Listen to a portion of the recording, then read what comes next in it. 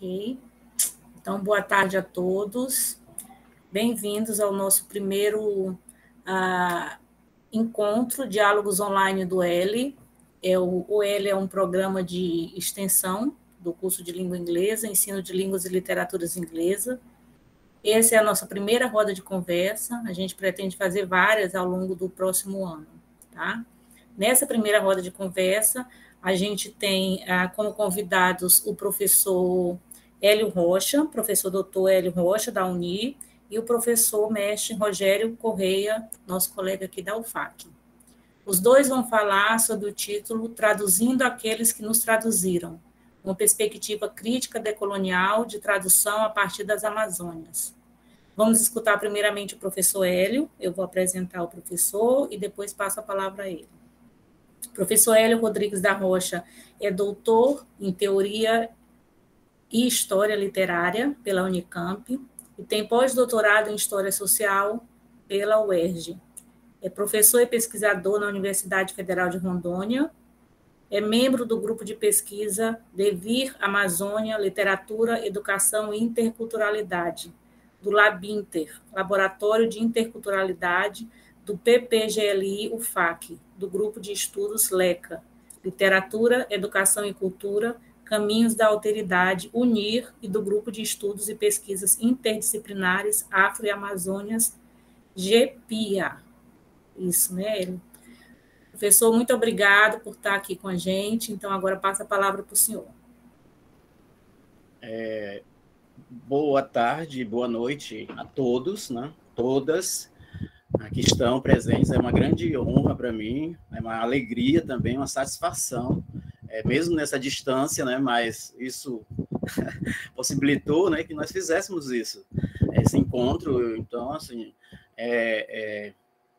bastante interessante que a gente possa, né, manter uma rede, por exemplo, que foi isso que eu fiz o ano passado, 2020 para 2021, criando uma tradução em rede do meu processo tradutório, da obra que eu vou comentar agora, que é de um anglicano chamado Wilfred Barbu Grubb, né, que a gente só costuma chamar W.B. Grubb, né, o Double B. Grubb, que é o escocês, inclusive o Rogério também vai falar, né, Rogério, eu acredito, que está trabalhando também um relato desse anglicano. Eu não sei quem está com os slides, Rogério, né, porque eu criei algumas imagens, coloquei no slide e passei, né? Ednelson vai passar. Tá, então eu gostaria de começar agradecendo aos professores que estão todos com o nome aí nesse slide. Tá, eu vou falar por questão mesmo de honrar esses nomes. É a professora Auxiliadora Pinto, de Guajará-Mirim, né? O professor Eduardo Bespalês, da Arqueologia, aqui da Universidade daqui de Porto Velho, do campus daqui. O Felipe Van de Velden, que é um antropólogo da UFSC. Ao Geraldo Coutinguiba, que é professor do IFRO. A professora Heloísa Helena Correia, Siqueira Correia, que é do Departamento de Línguas, Língua Vernácula, professor Josué Melo, da SEDUC, aqui de Porto Velho, professor Lourismar Barroso, professora Maria Eliese Gurgel, também da SEDUC, daqui, a professora Marli Tereza Furtado, da UFPA, ao Miguel Nenevê, a Mirela Giraca, que é do Departamento de Espanhol, e ao professor Rogério Correia, que é da UFAC, né? Esses foram todos professores, né, pesquisadores, que me auxiliaram e com leituras do que eu ia fazendo na tradução, e de 15 em 15 dias, mais ou menos, nós nos reuníamos num sábado à tarde para ouvir, né, as sugestões, as trocas, as substituições de termos, o questionar alguns termos. E além desses, tem a professora Maria Celeste Medrano, que é uma investigadora adjunta do CONICET, que é um Conselho Nacional de Investigações Científicas e Técnicas, Instituto de Ciências Antropológicas da Universidade de Buenos Aires, na Argentina, e do NUETAN, que é o Núcleo de Etnografia Ameríndia, né, também a Argentina. Essa professora me ajudou no processo de inserção de várias notas, entendeu? Então, numa pegada decolonialista, prática mesmo, né? Quando o autor fala de superstitions, por exemplo, que tem um capítulo específico só para superstições. E aí a professora, com pesquisas recentes, né, lá da Argentina, ela, Hélio, dá para inserir esse trabalho aqui. Então, nesse meu trabalho, que vai sair, que agora é nosso, né, porque tem o nome dos colegas, tem essas notas, não só explicativas, mas notas bibliográficas que se colocam de um outro ponto, para dizer, olha, isso aqui não é superstição, está no estudo, isso aqui não é dream, como ele chama, é sonho, isso aqui não é demoníaco, não, é um ritual, é ancestralidade, enfim. Então, eu agradeço também a ela. Tudo isso foi possibilitado por questão mesmo de internet, porque eu não a conheço pessoalmente, mas é que a gente ficou se conhecendo a partir de alguns aí, né, especificamente do Felipe, né? E também ela indicou o professor Rodrigo, perguntou se poderia convidar. O Rodrigo é do Paraguai, né, do Instituto Latino-Americano de Arte, Cultura e História. Ele é fundador e membro do diretório e pesquisador da organização não governamental Tierra Viva a los Pueblos Indígenas del Chaco e do Centro de Estudos Antropológicos da Universidade Católica de Assunção. Então, a importância desses antropólogos, porque o meu trabalho... Pode passar, querido, slide. Obrigado. O meu trabalho é com um texto de um missionário anglicano que faz esse registro, né, das suas experiências no Chaco. Né? Claro que ele tem toda uma intenção de catequese, né, e de cristianizar os línguas. Inclusive, eu vou mostrar a foto de um. Aí eu vou falar um pouquinho só desse processo tradutório, né? Eu já antecipei falando, né?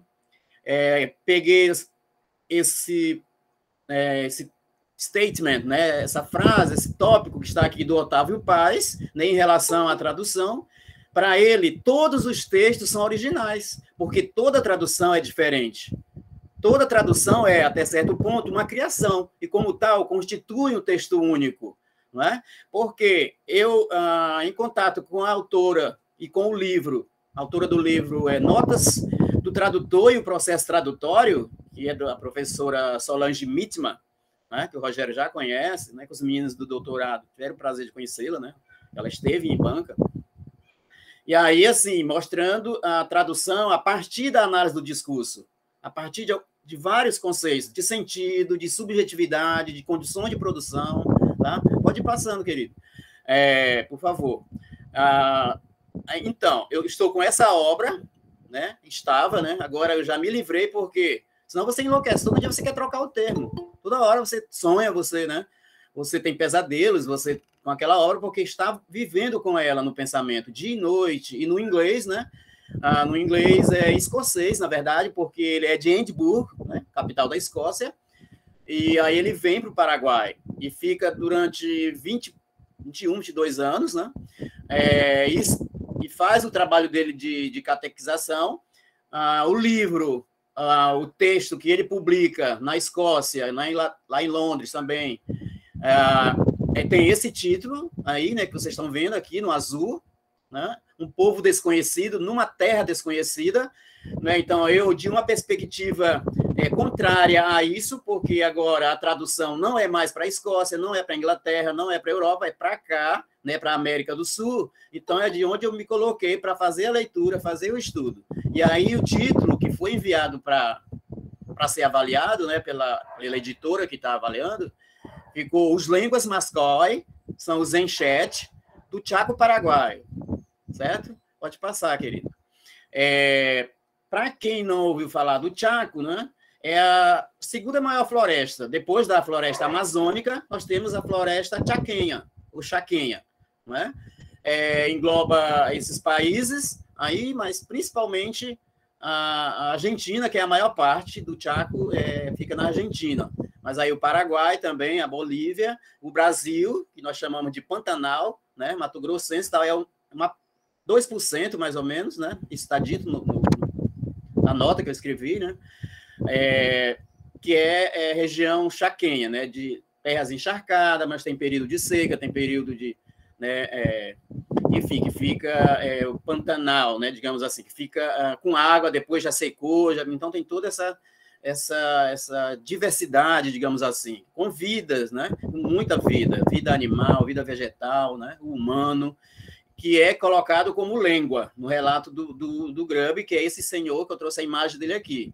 É o Wilfred Barbuck Grubb. Ele, desculpa, tá errado aí, tá? Ele nasce em 1865. Não é 1965, né, claro. É porque eu confundi. É 18 aí, tá? Ele nasce em 1865 e morre em 30. Então, aos 65 anos de idade.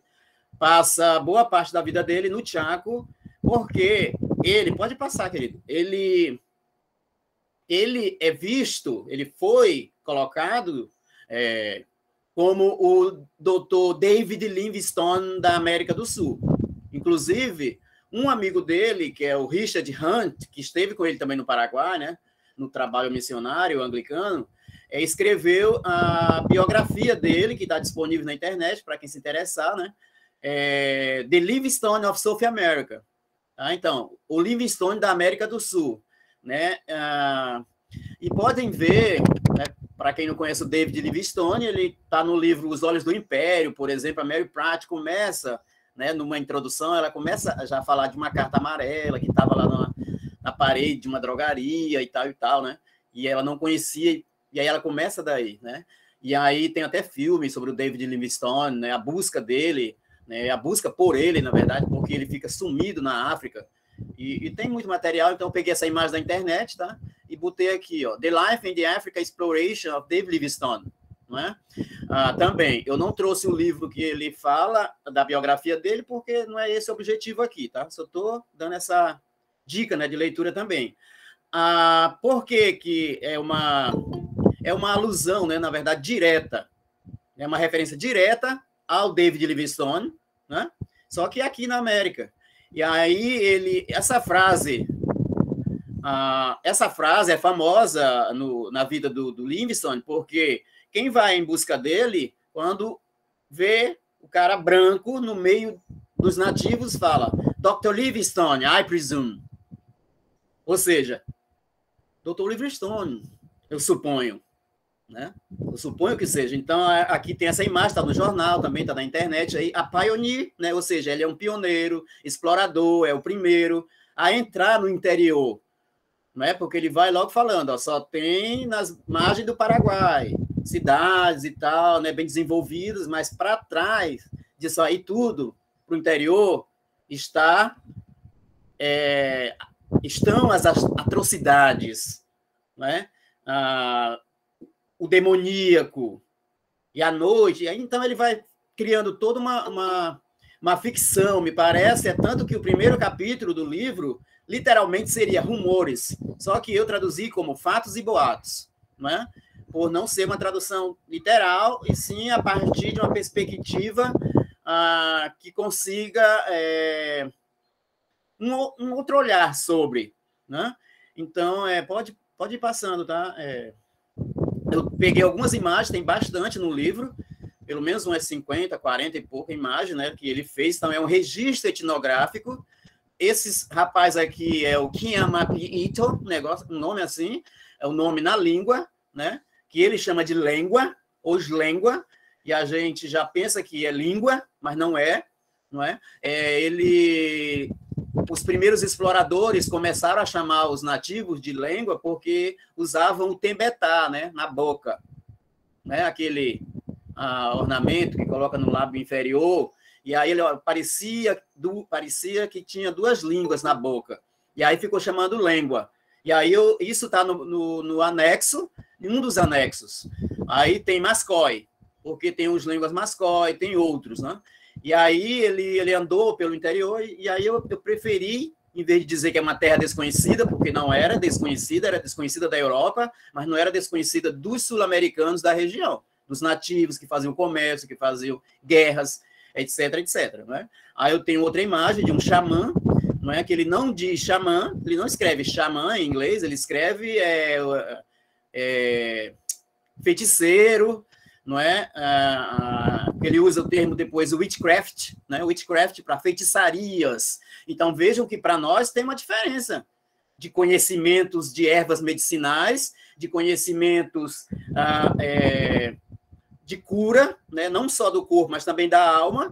Ele é um xamã, então eu traduzi por xamã, né? E isso foi questionado por alguns, falaram, não, mas ele não usou xamã, usou foi isso, então tem que ser. Não, entendeu? Mas aí a gente explica isso no prefácio, numa introdução que está escrito, né? Dizendo por que não é porque o Grub, o missionário, ele queria, ele quis, né? Ele lutou para que houvesse ajuda financeira, né? E apoio de todos, né? Dizer, não, mas tem que acabar com essa cultura aí, porque são demoníacos, né? São canibais, então isso tem que trazer à luz, tem que levar ao cristianismo, não pode existir xamã aí, não pode ter essas feitiçarias.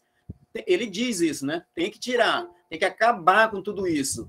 Então, eu, Rogério e outra professora, a Heloísa, e outro orientando, já escrevemos um texto chamado Duelo de Xamãs, né, que rende, né, a tradução ela rende outros frutos, além do trabalho final. Porque, ao mesmo tempo que ele acusa, né, de witchcraft, né, de feitiçaria, de tal, os nativos também têm o mesmo olhar para ele. Fala, e esse cara, com essa Bíblia debaixo do braço, com essa roupa, sempre então, ele é um grande xamã. Ele tem poder também. De onde ele veio, da terra dele, ele deve ser um grande xamã. Então, ele não percebia isso, talvez. Ele era assim visto também. Né? E aí, eu trouxe só para animar. Então, nesse aspecto, a obra é importante também por ter esses registros, né? Essas imagens de jovens, essa aparência que ele fala de Inca, né, incaica, que ele também vai falar, né, ele vai explicar o termo chaco, por exemplo, trazendo lá do Quechua, né, e aí você pode passar, viu, quem estiver passando, por favor, que é só mesmo imagens que eu trouxe aí, só para animar, né, e se alguém perguntar depois, aqui a importância dessas imagens, porque olha só, aqui eu tenho um tear nativo, né, e outras coisas. Por exemplo, ele usa o termo Indian, né? Indian. Eu não usei Indian, eu usei indigenous, né? Como se fosse, então, indígena, né? Ou nativo, certo? A partir do Viveiro de Castro, que também diz que o indígena é aquele que é o natural do lugar, não é? Então, é o indígena na África, é o indígena aqui na Amazônia, é o indígena lá no Chaco, né? Que é o nativo. E a importância disso, e tem capítulos, né, sobre isso. Bem, para mim, que escrevi esse trabalho para explicar numa espécie de autocrítica, né? Traduzir é ritualizar, é colocar-se no lugar do outro. No caso da prática tradutória, de uma narrativa de viagem que foi escrita por um europeu e submetida a uma releitura, né?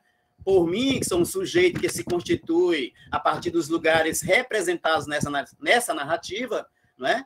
É esse processo de pôr-se, como assevera o Viveiro de Castro, ou achar-se posto no lugar do outro.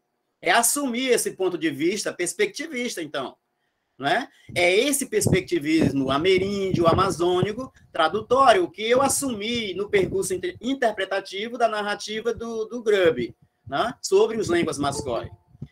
Então, essa subjetividade e essa atividade política, ela daqui, amazônica, elas estão presentes, tanto no texto traduzido, quanto no decorrer de todo esse processo de ritualização tradutória.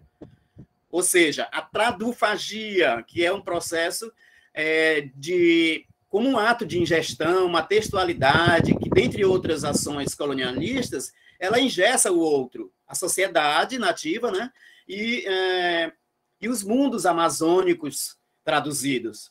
Então, metaforicamente, eu penso que seria abrir esse texto escrito em inglês e procurar destraduzir certa discursividade, de modo que o produto desse ato tradufágico desmontasse certas violências verbais, tipo eu já falei da witchcraft, né? Que é a bruxaria, feitiçaria, sei lá, e isso tem uma significância diferente, né, para nós. Feitiço, ou magia, né? Então, assim, eu traduzi como ofícios e práticas do xamã, né? Eu não fui colocando no negativo, né, no pejorativo, pelo menos eu tentei, que faça aparecer essa inscrição, né, porque tem as notas dessa minha subjetividade, de um sujeito tradutor daqui, ameríndio, certo? No livro Notas do Tradutor e o Processo Tradutório, que eu já falei, é da professora Solange Mitchman, ela demonstra que teóricos da tradução, como Eugene Nida, o Irving Theodore, o Paulo Ronay, representantes de uma concepção tradicional, né, de tradução, eles resistem à inscrição da subjetividade do tradutor no texto traduzido. Na concepção desses autores, a inscrição da subjetividade do tradutor é um ato lamentável. Né? Isso está dito no livro. Por outro lado, teóricos como Francis Albert, Rosemary Arroyo, Lawrence Venuti e Theo Hermans, eles propõem, cada um a seu modo, claro, né, outras maneiras de se considerar o tradutor e o produto de seu trabalho, que é o texto traduzido. Então, se você pegar a obra lá, você vai poder fazer essa comparação, né? Essa ideia, essa ilusão que se tem de estar trazendo aquele texto literalmente, quando eu tenho uma outra posição ou outras posições, sujeitos, né, ideológicas, conscientes ou inconscientes, enquanto ser, né, amazônico, que vai se construindo também nessa prática, nesse processo tradutório. Como eu disse, você sonha, né, você tem pesadelos, quando você mergulha muito numa obra e tenta colocar, e sonha com um termo que não é, de repente fala, não, é melhor tirar isso e colocar outro, entende? Porque tem a questão semântica, né, e eu estou trazendo para cá. Um exemplo, se você quiser passar os slides, tá? Ou então tirar, não tem problema. Por mim que só são imagens, tá?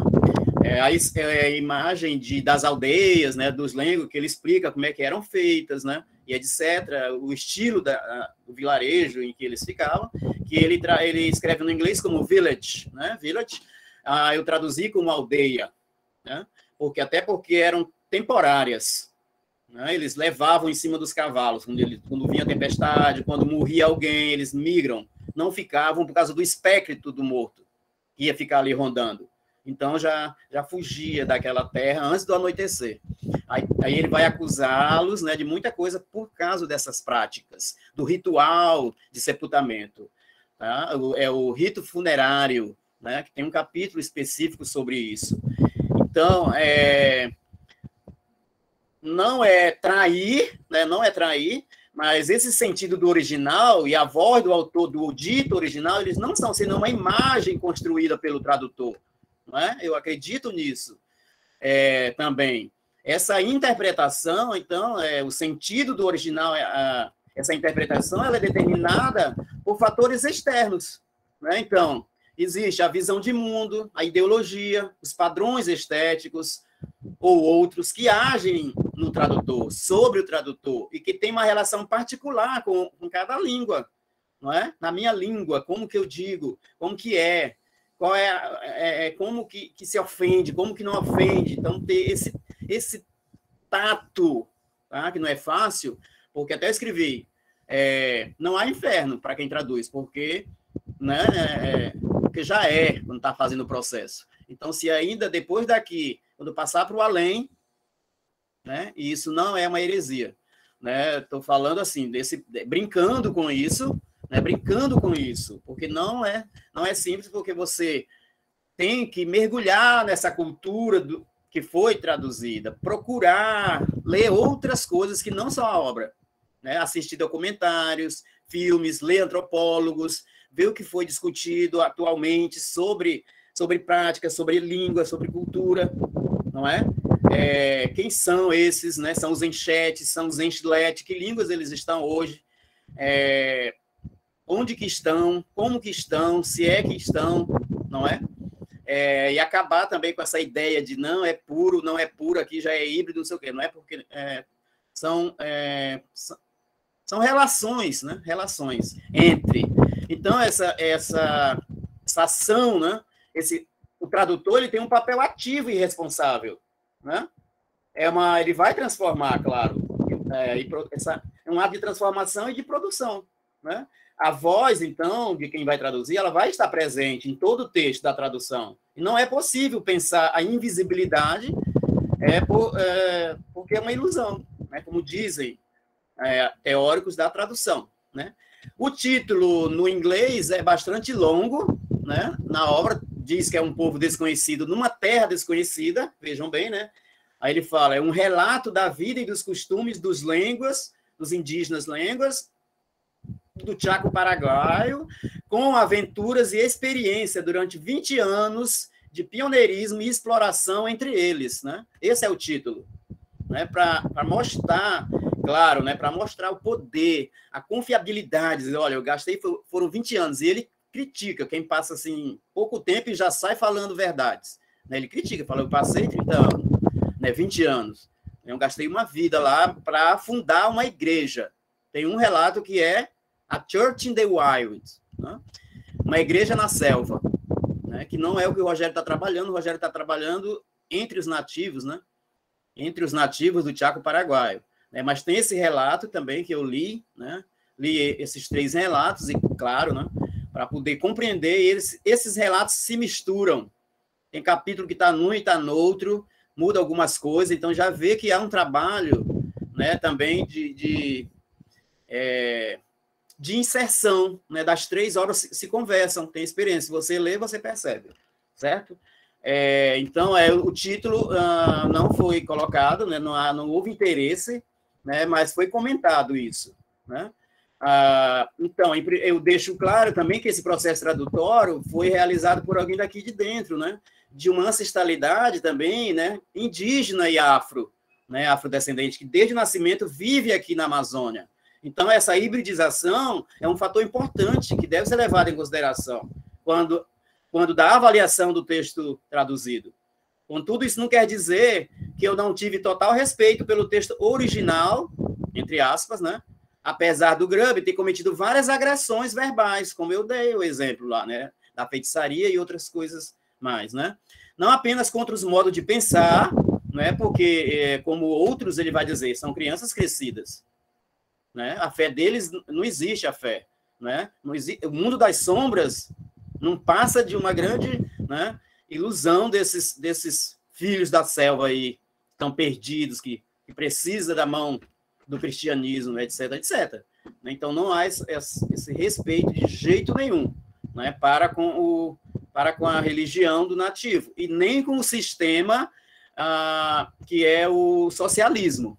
Fala, tem que acabar esse socialismo, porque o indígena é preguiçoso. Eles acusam, né, de preguiça.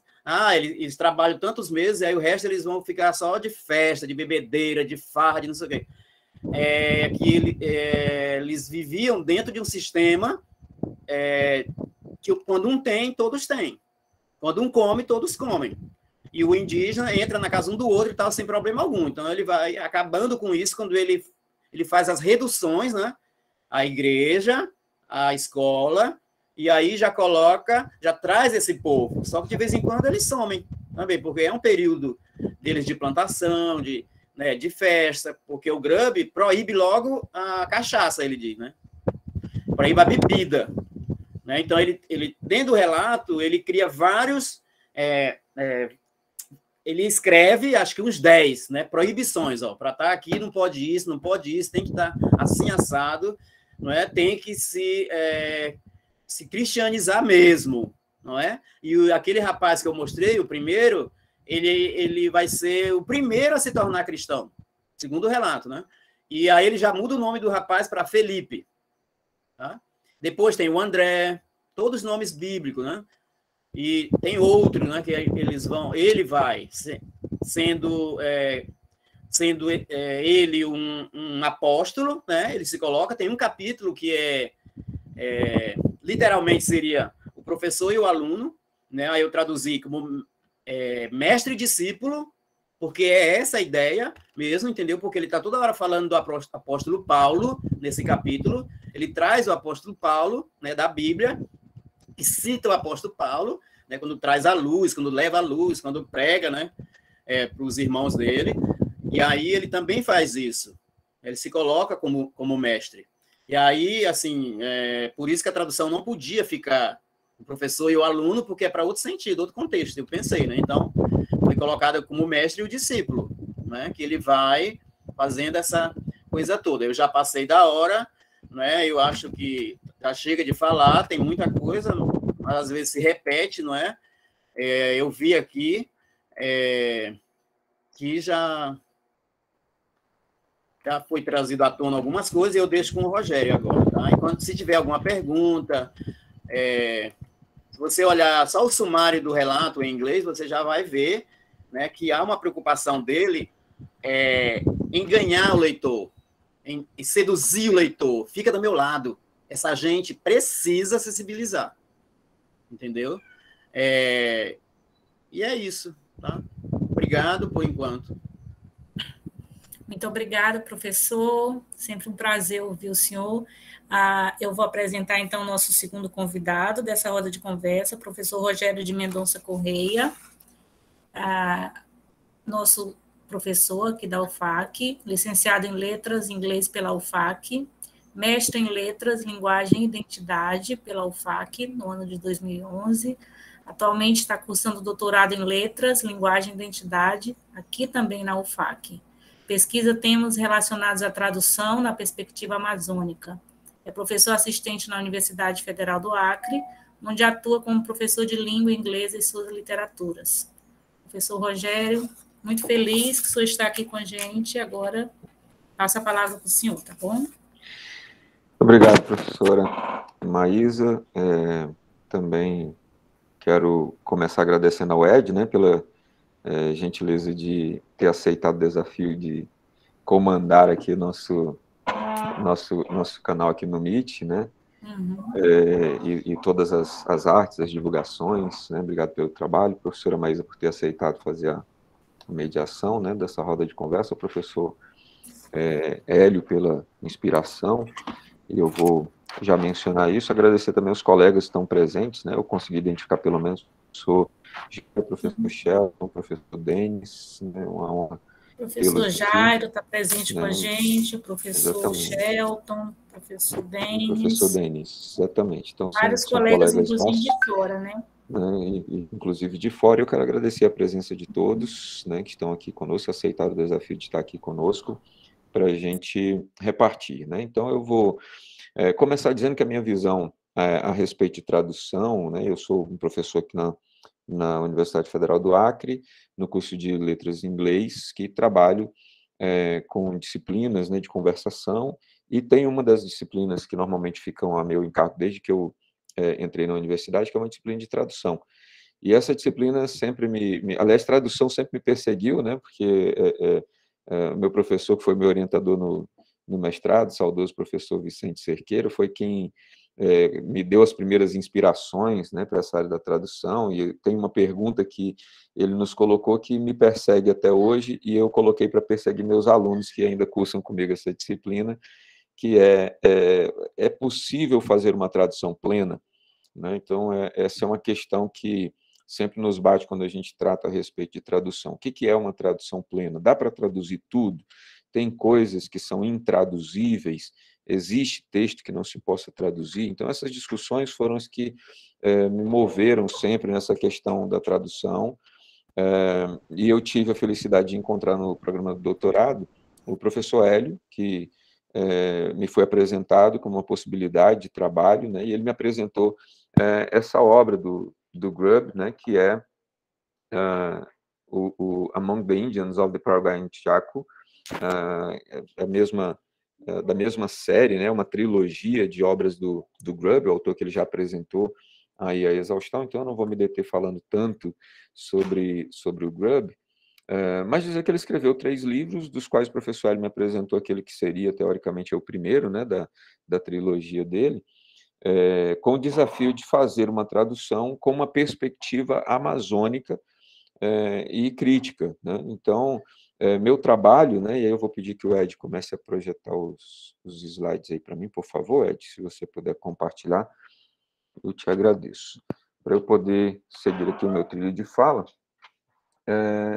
o desafio de fazer uma tradução de um autor que não é do nosso circuito, né? que não está aqui nas nossas leituras mais comuns, mas é um leitor europeu, né, um escritor europeu, que veio, né, como muitos outros vieram, como muitos outros viajantes vieram, e fizeram leituras daquilo que existem aqui ao nosso redor. Então, o título do meu trabalho é esse, Perspectiva e Análise Amazônica de Tradução Crítica da obra Among the Indians of the Paraguayan Chaco, de Wilfried Barbrook Grubb, que é o autor que o professor Hélio já apresentou. Então, a ideia é fazer uma tradução da obra, tendo um olhar crítico, né? Essa é a grande proposição, partindo de uma vivência amazônica, né? Então, vou pedir para o Ed passar para mim, por favor, Ed.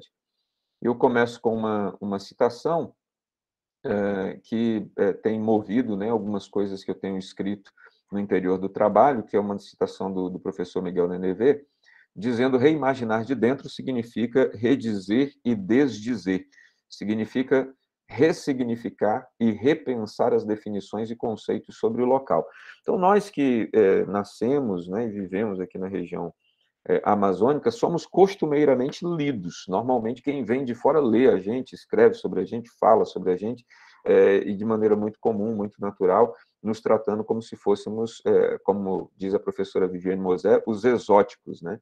Os selvagens. Né? Então, nós somos costumeiramente vistos com esses olhos. A ideia da tradução que nós estamos compondo é fazer o inverso, mostrar para todo mundo que nós aqui na Amazônia também lemos o mundo, que nós temos uma perspectiva a respeito dessas leituras que nós fizemos, que nós temos uma crítica a respeito dessas leituras e dessas traduções, que nós temos também uma outra, acho que cosmovisão não é exatamente a palavra, né, mas um outro mundo, né, uma outra noção de mundo, uma outra percepção de mundo com a qual nós também fazemos leituras, né? Pode passar, Ed, por favor. E aí eu seleciono algumas razões porque eu escolhi essa obra, né? A primeira delas foi uma indicação do professor Hélio, né, de me mostrar, falou, já que a gente pode fazer um trabalho num sentido conjunto, né, de orientador e orientando, tem uma proposição, tem um desafio, né, de se eu estou traduzindo uma das obras do Grubb, tem duas ainda por traduzir, você podia pegar uma, né, e a princípio me pareceu uma ideia muito interessante, sobretudo porque eu tenho também uma imersão, né, uma formação no campo teológico, e uma vivência religiosa, e o Grubb é um missionário, né? Então assim, rolou uma identificação porque eu imaginei que alguns temas e alguns termos utilizados por ele me fossem familiarizados, né, por conta dessa vivência religiosa, e de fato eu encontrei algumas coisas lá que eu vou depois mostrar aqui para vocês dentro de alguns exemplos breves, né? Então houve essa familiaridade, a familiaridade com os estudos de tradução que eu já vinha também fazendo por meio da disciplina de tradução que eu ministro na graduação, e juntou tudo isso com o interesse pelos estudos de decolonialidade, na perspectiva apresentada pela Catherine Walsh, que foi uma obra que nos foi apresentada no doutorado, e que trata sobre um projeto de decolonialidade que não é a mesma coisa que descolonialidade, né? Na perspectiva de que descolonizar tem a ver com rejeitar aquilo que é colonial, e decolonizar tem a ver com um engajamento, com algo que vai além de rejeição, mas que passa por uma ideia de a gente juntar quem do local e dizer, vamos ver como é que nós juntos aqui construímos algo que tem a ver conosco, buscando aqui nas nossas origens, na nossa forma de ver o mundo, e etc. Né? Então, eu me familiarizei muito com a proposta da decolonialidade e trouxe essa perspectiva decolonial de tradução numa perspectiva amazônica, partindo do local, para fazer um outro olhar, para produzir um outro olhar sobre uma obra de alguém que nos viu antes, né? Entendendo que o Grubb não necessariamente viu a Amazônia, né? Mas viu o Chaco com as suas similaridades, com as suas aproximações com a região de floresta, né? Como o professor Hélio já descreveu aí no começo da apresentação dele. Então, a ideia foi trabalhar esses elementos, né? No próximo slide, vocês têm a possibilidade de ver aí uma reprodução da primeira publicação, né, do Grubb, essa que eu estou traduzindo, Among the Indians of Paraguay and Chaco, que é uma obra que foi publicada em 1904, né, com esses relatos do missionário anglicano, que viveu entre os Lengua, né, com essas explicações que o professor Hélio já trouxe, né, ali na região do Chaco Paraguai, que é uma região que engloba, né, o Paraguai, a Bolívia, a Argentina e uma pequena parte no Brasil. Então, é uma região de floresta bastante grande, bastante ampla. A maior parte, né, fica no Paraguai, e depois os outros países, aí Bolívia, Argentina e Brasil, vão recebendo, respectivamente, pedaços um pouco menores. Uma região relativamente plana, bastante alagadiça, né, que tem seus contextos de relevo, né, com bastante diferenças entre aquilo que nós costumamos ter aqui na nossa Amazônia, por exemplo. Próximo slide, eu apresento para vocês o livro da professora Walsh, né, da Catherine Walsh. Pode passar, Ed, por favor. Em que eu penso, né, ou reflito essas questões do desafio teórico-metodológico de construir uma proposta de tradução que seja decolonial, que seja engajada, que tenha a ver com uma vivência, né? Então, eu poderia, por exemplo, fazer uma tradução mais, para usar um termo do nosso momento, né, um termo da contemporaneidade, né, uma tradução mais isentona, mas essa tradução não teria um elemento novo, né? Pelo contrário, ela traria pressupostos eurocêntricos de que a tradução precisa ser faithful, né? Fiel, precisa ser beautiful, precisa ser bonita, por refletir ipsis verbis, né? Ipsis literis, aquilo que está no texto, entre aspas, original, né? Ainda numa visão bastante equivocada de originalidade, né? Já que nós não temos na tradução, por exemplo, um texto falso, né? Então, se você não tem um texto falso, você não tem um original, você tem um texto fonte e você tem as leituras que são feitas a partir desse texto, né? Como toda leitura e toda tradução em determinada medida, uma leitura nova, né? Uma produção nova, o texto é sempre novo, porque toda leitura pressupõe interpretação, né, e as interpretações perpassam as nossas experiências, né, os processos comunicativos intrínsecos e etc. Então, naturalmente, a tradução não é algo que também não seja original. Então, portanto, toda tradução é original e não há que se tratar, então, o texto fonte como um texto original nesse sentido. Então, a proposta é fazer um processo tradutório que não leve em consideração essa teoria eurocêntrica que aponta o texto fonte como se fosse original e as traduções como se fossem escravas dessa tradução, podendo meramente buscar elementos linguísticos, né, lexicais, que fizessem as substituições que são correspondentes a estes termos na língua, né? Não é apenas uma transposição, não é apenas um texto interlinear que você vai colocando o texto fonte aqui e entre as linhas vai fazendo uma tradução quase que linear de termos, né? Então, essa tradução é uma proposta que, dentro daquilo que nós estamos buscando, se apresenta agora como uma proposta muito colonizadora, né? Então, a ideia é, para usar os termos aí do Henri Mechonic, né, que é um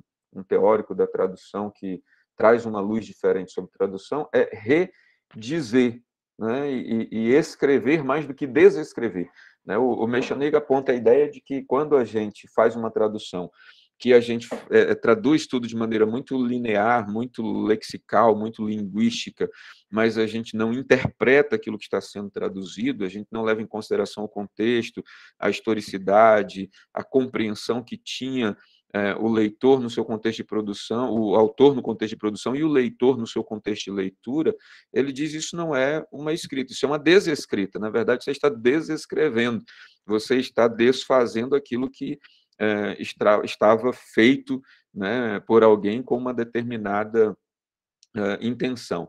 Então, o que nós buscamos é fazer uma proposta de tradução que não seja escrava, que não seja serva, né, como está pontuando aqui o professor Hélio no chat, né, do colonialismo na teoria da tradução, porque a teoria da tradução é basicamente colonial, né?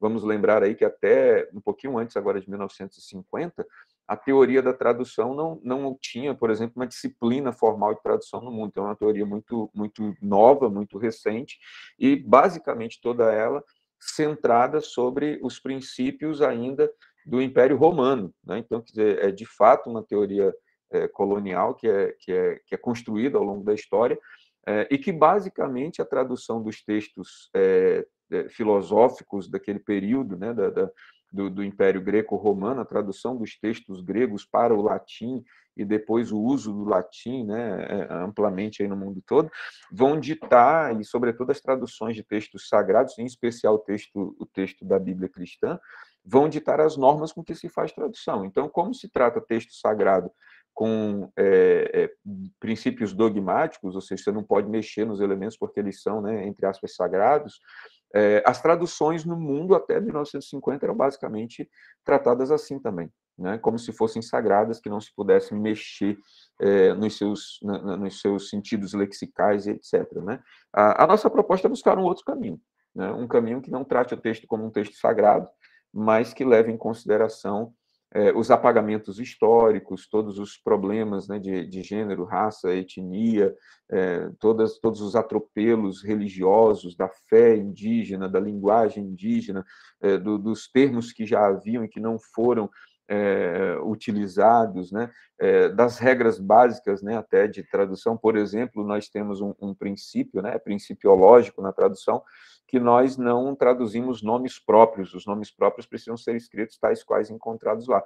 Mas os nomes dos indígenas foram todos traduzidos, né? Então, é curioso a gente observar essa principiologia nas obras, sobretudo dos relatos dos viajantes em escritos autoetnográficos, né, que simplesmente produziram esses apagamentos sobre as culturas, né, enfim, sobre as vivências dos indígenas, sobretudo as vivências religiosas, no caso da obra do missionário.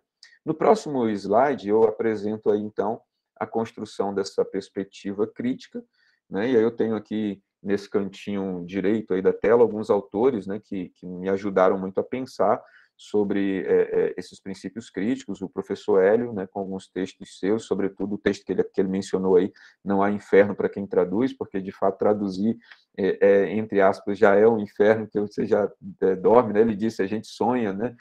Tem pesadelos, eu acho que a gente não sonha, não, acho que a gente só tem pesadelo, né? Pesadelos com a obra, com os termos que a gente vai usar, enfim, com as definições, fiz direito, não fiz direito, e a gente vê e revê, lê e relê inúmeras vezes, né? A professora Solange Mitman, com notas do tradutor e processo tradutório, que cria um espaço, né, um espectro para que o tradutor deixe de ser visto como um fantasma, né, como alguém de menor importância na obra, e comece a assumir o seu lugar de presença, porque até então a gente finge que não há tradutor, a gente finge que o tradutor é apenas um canal que pega o texto fonte e traz para o texto de destino, como se ele não tivesse colocado ali as suas escolhas, as suas impressões, né? E a gente está saindo disso, inclusive na nova tradução do Marxismo e Filosofia da Linguagem, né, que eu tenho utilizado para dar base para essas minhas ideias, né, a quem estuda aí as linguagens. Nessa nova versão, nós temos as autoras aqui produzindo mais ou menos umas 50, um pouco mais de 50, quase 90 páginas no começo do livro, só para fazer uma apresentação do processo tradutório do russo para o português, para dizer que elas leram o livro, leram os autores que circulavam na época do ciclo do Bakhtin, para poder entender quem é que ele estava lendo, pesquisaram, leram as obras das outras pessoas que trabalhavam com ele, para constituir uma tradução que tivesse uma conexão mais direta com os sentidos e significados, e agora a gente está descobrindo, por exemplo, que tem um monte de termos lá de conceitos que foram cristalizados da tradução que nós temos do inglês para o português, que estão sendo completamente revistos agora, para mostrar como o trabalho da tradução é um trabalho, né, exaustivo. E aí o nome do tradutor, como aqui no caso do livro, né, já aparece aqui num destaque, né, diferente das obras de 20 anos atrás, que o tradutor só aparecia na ficha catalográfica e em mais nenhum lugar do livro. Então, a ideia de reconhecer esse lugar do tradutor o Henri Mechoni, com Poética do Traduzir, Viviane Mosé, O Homem que Sabe, o professor Miguel Nenevê, na obra produzida aqui pelo nosso PPGLI, Literaturas e Amazônias, Colonização e Descolonização, né? E isso tem me ajudado a produzir, então, essa leitura crítica sobre o discurso, sobre o autor, sobre o tempo, sobre a obra, né, sobre os objetivos que ele tinha de se justificar diante da missão, do trabalho que o sustentava aqui na América do Sul, né, na Missionary Society of South America, né, na Sociedade Missionária Sul-Americana.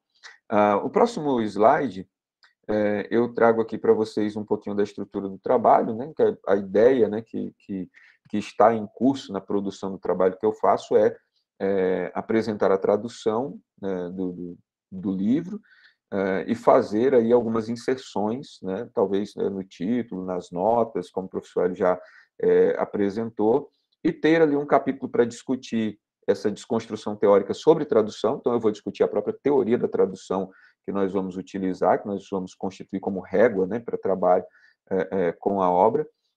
Um outro capítulo para a gente discutir os autores que embasam a ideia de tradução na perspectiva amazônica, para a gente poder entender o que é fazer tradução identitária a partir da Amazônia, com a visão que nós temos do lugar de onde nós falamos, né, qual é a necessidade de fazer essa produção e esse olhar sobre a obra do outro, tanto quanto o outro veio aqui, nos olhou e nos escreveu e nos descreveu, e agora nós fazemos o caminho contrário. Daí a proposição, né, da roda de conversa ser retraduzindo quem nos traduziu. Então, a proposta é agora fazer o caminho inverso daqueles que vieram aqui e nos traduziram, e depois fazer uma aplicação, né, da teoria da tradução e da teoria crítica sobre a obra traduzida. O próximo slide eu trago para vocês já alguns excertos, né, a parte prática aí do trabalho que está sendo feito. Eu tenho aqui uma miniatura do print, né, de uma parte, né, do prefácio, em que nós temos alguns termos interessantes. Então, eu tenho aí na capa com um prefácio por Bispo White Hawkins Sterling, doutor em divindade, primeiro bispo das Ilhas Falkland, né? E aí a vivência religiosa de que eu mencionei lá para vocês no começo da apresentação vai começando a aparecer aqui, porque você tem ali no texto fonte ali embaixo, né, The Right Reverend, e aí contam os estudos, né, no campo religioso e os estudos históricos para a gente entender que essa expressão The Right Reverend é uma expressão usada, né, no ambiente religioso, o The Right Reverend, né, uma expressão honorífica, né, atribuída a bispos anglicanos, né, na maioria dos casos, ou bispos católicos, né, bispos que são aquelas categorias de líderes que gerenciam campos, né, eles não são líderes de uma comunidade local, mas eles são líderes de campos maiores, mais abrangentes, né? Então, você tem aí o The Right Reverend, e eu trouxe esse excerto só para evidenciar, né, como a vivência religiosa pode ajudar nesse processo de tradução, porque há algumas coisas dentro da linguagem, como, por exemplo, muitas vezes ele fala sobre women's work, né, o trabalho das mulheres, que na verdade não é trabalho, né, porque nesse universo religioso se usa a linguagem, a obra, né, a obra feminina, a obra masculina, para se referir à obra do Senhor feita por aqueles que são homens ou mulheres. Então, se você não tem essa vivência religiosa, muito provavelmente, como são palavras do cotidiano, você vai simplesmente fazer a tradução, e daí a importância de não se fazer uma tradução meramente linguística, porque, de fato, ela não dá conta de atender a todas as necessidades, né, que a obra demanda. Aliás, como diz o professor Hélio, né, para que você consiga ser um bom tradutor, você precisa se lançar a vários campos de conhecimento. Então, você tem que entender de peixe, tem que entender de planta, tem que entender de águas, né, o que é rio, o que é córrego, o que é garapé, o que é fonte de água, tem que entender de um monte de outras coisas que são mencionadas ali na obra, que não necessariamente do espectro linguístico somente, né? Pois não, professor, levantou a mão, pode falar. Sim, Rogério, eu lembro que no que nós fizemos, né, no ano passado, esse que eu comentei, né, os Línguas Mascói, ele é dedicado ao primeiro bispo. Só que ele coloca Falkland Isles, né? Aí eu coloquei Exatamente. Ilhas Malvinas. Ilhas Malvinas. Malvinas, Perfeito. porque para nós aqui, né, é Argentina, é terra, pertence à Argentina. Né? Agora, para eles, não. Então, tem essa política, ainda tem essa discórdia ainda. Né? Ainda existe essa discórdia, tem há textos, há pesquisadores escrevendo sobre isso. Né? É verdade. E que é uma coisa do campo político, né? Que você fica pensando, mas o que isso tem a ver com tradução? Tem tudo a ver. Né? Se você se propõe fazer uma tradução identitária, como é o caso da tradução que nós estamos propondo, né? Você precisa... É isso que eu trato um pouco como decolonialidade, né? São esses engajamentos com os termos, as escolhas, é o fato de você assumir determinadas escolhas e bancá-las, né? É isso que eu vou fazer por essa razão, esse é o caminho metodológico, e seguir com elas, mesmo sabendo que em alguns momentos você vai ser apedrejado por alguns. No próximo slide, eu trago aqui alguns excertos, esse aqui que o Ed acabou de passar. Não, é esse mesmo, pode voltar, Ed, por favor, é o 6 mesmo. Não, desculpa, é o próximo, 7. Isso, obrigado. Eu trago aqui algum excerto do sumário, né, do índice, em que o professor Hélio se mencionou, e eu trago, né, aqui para a gente colocar na roda em discussão, né, quando ele chama ali superstições indígenas, né, eu trouxe ainda uma tradução que não está trabalhada, né, mas é porque está literalmente lá, Indian Superstitions, né? Para a gente ver como tem trabalho para fazer aqui nessa tradução. Na hora de apontar e dizer o que ele está chamando de superstição, para o indígena não era superstição, né? Pelo contrário, a parte da sua fé, da sua crença genuína, né? e que merecia ser tratada como tal, mas que numa perspectiva missiológica, né? Ele está apontando isso como uma superstição que precisa ser superada num ideário aí um pouco iluminista, né, nesse sentido de dizer nós precisamos explicar a nossa crença de maneira mais direta, e o indígena vai ser dissuadido dessa superstição que ele tem em relação à sua fé. E aí, dentro do sumário, você vai encontrando, né, várias expressões assim, crenças indígenas, quer dizer, a do missionário é fé, a dos outros é uma crença ou uma superstição. Né? Então, isso precisa ser contraposto, né? Então, a ideia é fazer uma tradução em que a gente contraponha isso no processo de tradução em si, né? Ideia de criação, religião, uma luta contra o mal, quer dizer, ele põe literalmente a religião que ele está propondo aos indígenas como uma luta do bem contra o mal, como se a religiosidade indígena fosse uma religiosidade, né, estritamente direcionada para o mal, sem levar em consideração as categorias da religiosidade indígena. Então, a ideia da tradução é trabalhar criticamente esses termos, né?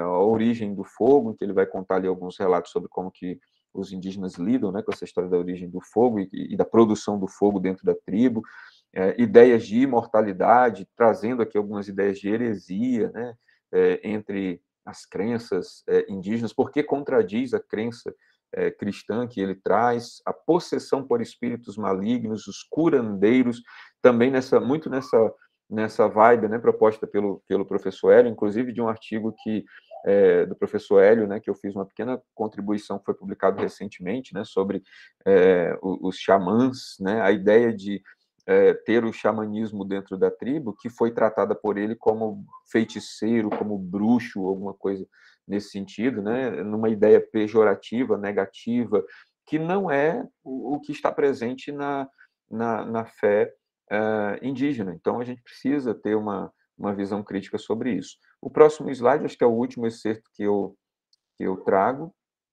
é um trechinho, né, de uma tradução que nós fizemos, do capítulo 7, onde ele fala sobre detalhes pessoais, só para evidenciar o tipo de visão que ele tinha, né, e o tipo de olhar que ele tinha sobre os indígenas. Né? Os indígenas do Chaco, no geral, não podem ser descritos como bem afeiçoados. Um observador casual pode achá-los um tanto quanto repulsivos. Eles não têm nem a visão da águia, nem a expressividade resoluta dos peles vermelhas com os quais Fenimore Cooper nos deixou tão familiarizados. Esse trecho, assim, para mim, talvez assim, um bom resumo do que é o trabalho que a gente tem com a obra do Grubb, né? Quando ele tem uma expectativa de encontrar nos indígenas aqui, não um povo particular, com suas especificidades locais, mas um reflexo das obras literárias fictícias que ele tinha lido do Fenimore Cooper, né? Algumas até descrevendo cenários dos indígenas americanos, mas muito numa perspectiva ficcional, e que era o que ele esperava, né, chegar aqui e encontrar. E quando ele chega aqui, ele, entre aspas, se decepciona, porque ele acha os índios feios, né? Ele diz que eles não são bem afeiçoados, né? Um observador casual, inclusive, pode achá-los um tanto quanto repulsivos, né? Há muito o que fazer do ponto de vista crítico para a gente fazer um trabalho de escrever mais do que desescrever ao traduzir. Então, na perspectiva crítica decolonial que nós propomos de tradução, passar por cima desses conceitos sem inserir notas de tradutor, notas de rodapé, analisando criticamente isso, não traduzir a obra, né?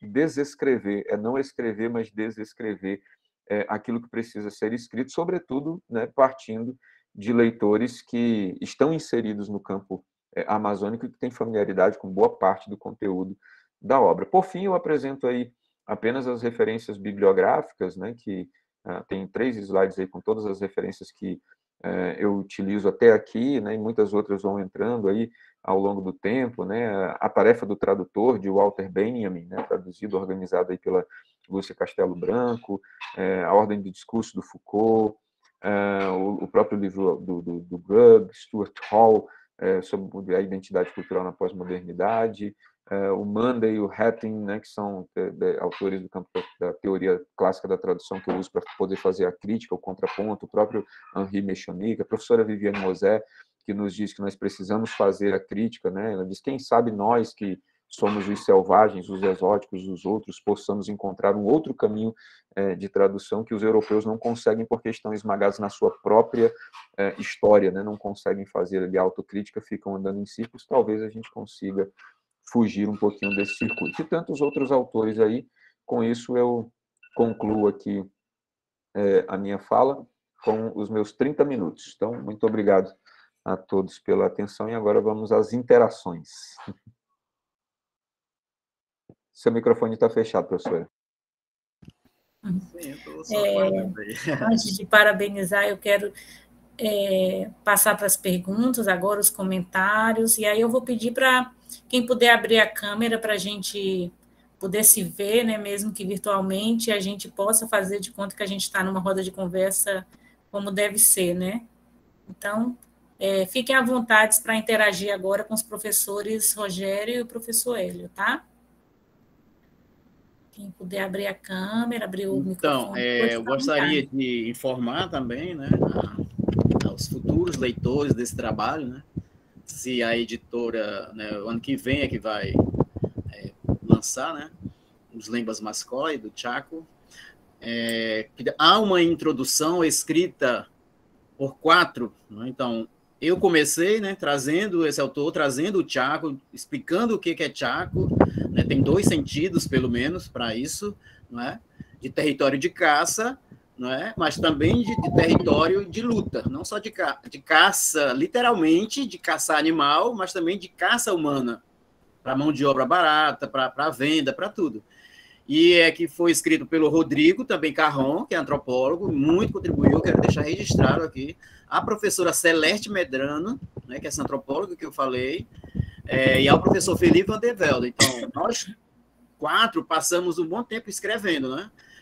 E indo e vindo até que a gente conseguiu fechar, quase 6 meses, né? Porque um concordava com as coisas, outros não, né? Por exemplo, um povo desconhecido, eu deixei na minha fala, mas não no título. Né? Desconhecido de quem? Por que eles são desconhecidos, não é? E quem diz que eles querem se tornar conhecidos, não é? Tudo isso. Né? Aí um antropólogo diz, não, mas é bom deixar lá no título. Não, que isso aí vai contribuir com isso. Eu acho que eu já pequei, mas isso, gente, é uma prática que não é tão simples assim. Que não na Thomas Whiffen, por exemplo, eu ainda coloquei um subtítulo horrível, que é notas de alguns meses que passei entre tribos canibais. Não existe esse canibalismo. Assim, aí o professor Juan, que escreveu a introdução, dá logo uma cacetada nisso aí, né? Explicando, né?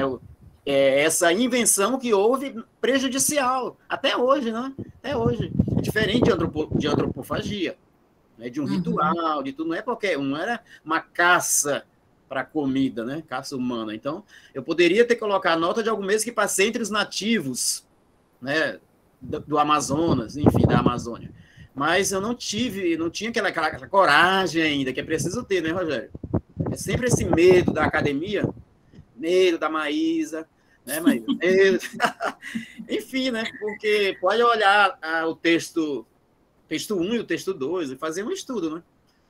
Isso. Talvez, O professor Jairo abriu a câmera, acho que ele quer interagir com a gente, né, Jairo? Com os palestrantes, nossos colegas. Pode falar. Acho que está mudo. Boa tarde, gente. Na verdade, é um comentário só para agradecer e dessa oportunidade, assim, porque essa questão da tradução tem uma interdisciplinaridade muito forte, né, que dialoga com várias questões a partir da literatura, a partir de questões da colonização. Ou seja, eu acho super importante que a gente traga para o debate a questão da tradução, que historicamente nos cursos de letras foi ficando de lado, e quando estava mais forte ainda era uma perspectiva muito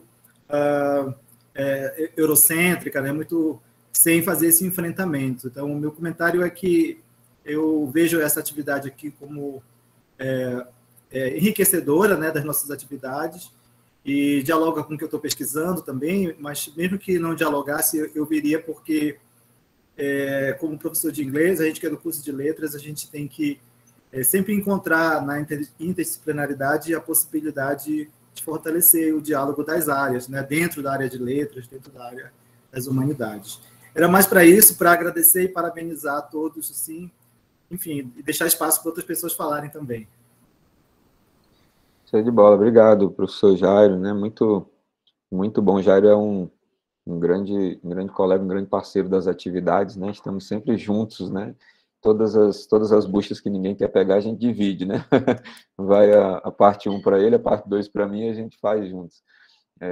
Essa disposição que a gente precisa ter, né? Que o professor Hélio estava falando, de coragem, inclusive acadêmica, né?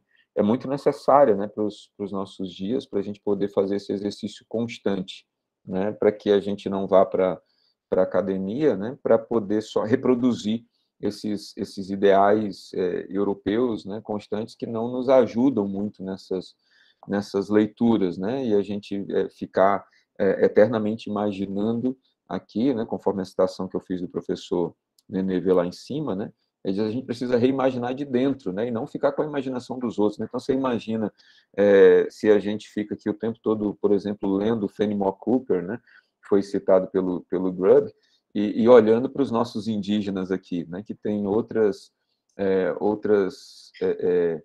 aparências, outras vivências, outras práticas, né, e a intenção do colonizador, como o professor Hélio colocou no chat aí, não é um erro de percurso, não é um acidente, né, é um projeto, Mundo Moderno Colonizador, né, essa junção, né, de projeto de mundo, de perspectiva de mundo, esse projeto de perspectiva de modernidade, do que é moderno, de quais são os padrões que são aceitáveis para a tradução e os padrões que não são aceitáveis para a tradução, bem como para todas as outras disciplinas, né, e daquilo que acaba se tornando colonizador, porque, de alguma forma, diz para o tradutor que ele tem um quadrado e ele só pode andar dentro daquele quadrado. O desafio é sair do quadrado, e como a gente está dentro de uma academia, né, e hoje eu estava finalizando uns escritos para uma das disciplinas que eu acabei de concluir no doutorado, né, a própria universidade força a gente a ter esse exercício que o Jair estava falando, porque a própria universidade é um reflexo dessa hegemonia colonizadora, né, nos seus enquadramentos de horas, aulas, de disciplinas, de o que fica dentro do currículo, o que fica fora do currículo, e inclusive das nossas lutas pela tradução, que constantemente sobra, né? Constantemente fica de fora. Então, a gente tem um privilégio, né, para as disciplinas pedagógicas, um privilégio, né, para as disciplinas, né, de espectro mais linguísticos, né, de uma visão linguística, né, às vezes ainda bastante limitada, e alguns outros campos vão sobrando, né, as literaturas vão ficando um pouquinho achatadas, né, para as extremidades, e a tradução fica depois das literaturas e quase nunca sobra um espaço para elas, né, dentro das licenciaturas, né, e a gente precisa continuar fazendo esse exercício, né, de resistência num certo ponto e de percepção de lutas dessas colonialidades, né, e eu acredito, né, eu até já tenho aqui trabalhos que estão me esperando para depois do doutorado, né, se eu sobreviver daqui para lá, dizem a maioria que a gente consegue sobreviver, mas se eu sobreviver eu já tenho, né, pesquisando obras para fazer esse trabalho, eu já encontrei aqui 2 obras de missionários estrangeiros que escreveram sobre o Acre, que eu não sabia que tinha, eu achava, na verdade, que não tinha, né? E aí, pesquisando coisas sobre o Grub, eu me lembrei, deu um estalo na minha cabeça, eu lembrei que eu tinha lido uma obra de um professor aqui da universidade, professor Enoque, que é professor titular, acho que um dos nossos decanos aqui da instituição, que fala sobre o Juruá e a implantação de trabalhos cristãos aqui no Juruá. Eu lembrei que eu tinha lido alguma coisa lá na obra dele, fui fuçar lá, fui conversar com ele falou, tem um fulano de tal que veio aqui, que é não sei de onde, que escreveu, e eu fui atrás, corri atrás, consegui achar o livro. Ao encontrar o livro, a pessoa que me deu uma cópia disse, eu tenho essa daqui, se você quiser, tem essa outra também. Também está em inglês aqui, eu leio, mas não tenho a menor intenção de traduzir. Eu falei, quero, pode me dar. Então, eu já tenho 2 obras pequenas aqui para traduzir, de gente que veio aqui e traduziu a gente. Né? De gente que veio aqui e leu a gente, né? E que agora a gente precisa também, por um exercício de fidelidade, né? Aquilo que somos, né? Ler também de volta e dizer qual é a leitura que nós fazemos da leitura que fizeram de nós, né? Então, eu encontrei assim, na tradução uma maneira de resistir, né? Um pouco a esse movimento, e de devolver essa leitura, né, que é feita de cima para baixo o tempo todo sobre nós, para dizer, nós também lemos, nós também pensamos de maneira crítica sobre ela. Professor Hélio. Então, o Jairo, é um prazer, Jairo, lembrar, ver você aqui, como a Maysa falou, né? Mesmo na distância, mas a gente, né, se sente mais próximo. Então, Jairo, essa questão da inter, ou trans, ou tudo aí, né, disciplinaridade, não é? A etnografia, por exemplo, é cheia, mão cheia. Você tem que ir para a etnografia, você tem que ir para a tradução cultural, não é? Você vai para a mitologia, você vai para a antropologia, você vai para a literatura, né, vai para mitos, você vai para a organização política e social, né, viajantes, né, no caso. Então, não é traduzir tudo, não é sair traduzindo tudo, eu acho, porque isso requer mais de uma vida. Mas você entra dentro de um gênero, por exemplo, eu trabalho com esse gênero, porque eu tenho que aprender cada vez mais, né, termos técnicos dessa área. Então, a botânica, a etnobotânica, o que eu já aprendi, não é? E os livros não dão conta, os livros que a gente trabalha, né, assim, de sala de aula, não dão conta, não, como um relato de viagem dá. Então, eu acho, assim, você também vai se medindo com esses viajantes.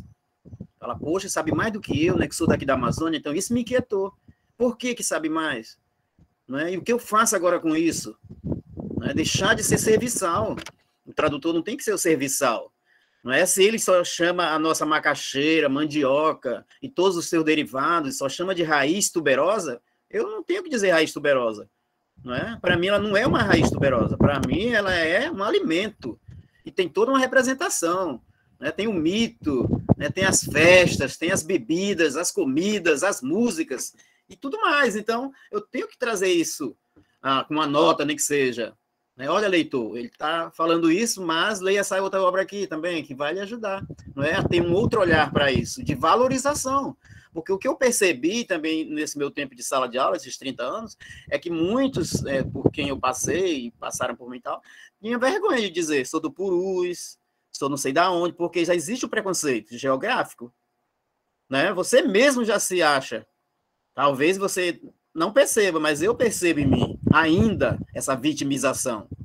Não é? Aí eu estudando literatura inglesa ainda, ó, para vocês verem. É o Chaucer, é Shakespeare, todo, né? Todos esses que a gente estuda, da era vitoriana, da época georgiana, da eduardiana, enfim, e tal. E a Amazônia, então aí eu fui para os viajantes. Aí eu jogo uma obra dentro desse período. Agora eu estou com Descendo de Django, porque nós estamos trabalhando no século XX. Então, olha, esse autor veio aqui, saiu de Londres e veio aqui. E o que ele disse sobre nós, sobre aqui, a madeira mamoré, não sei o que mais, não sei o que mais. É em inglês que vocês querem, né? Então, mas vamos estudar. Tem a questão identitária, né, Jair? Também, que está muito, né, sendo discutida. Então, por que eu vou me envergonhar disso? Porque as pessoas guardam o que é mais ruim. Falam, você é de Lábrea. É a terra dos leprosos. Entende? Então, o que é negativo já vem logo à tona. Eu falei, esse não leu a Bíblia. Ele tinha 10 leprosos lá na Bíblia, né? Com Jesus andou. Então, e ele não sabe a história de dor e de sofrimento que é o Purus, que é o Acre, né? Toda essa questão da hanseníase, dos leprosários em Manaus. Isso é muito vivo, não é ainda? Então, os viajantes, às vezes, tocam nessas ideias e a gente vai deixar passar de graça? Redizer e aceitar? Não, né? Eu acho. Enfim, falando demais já.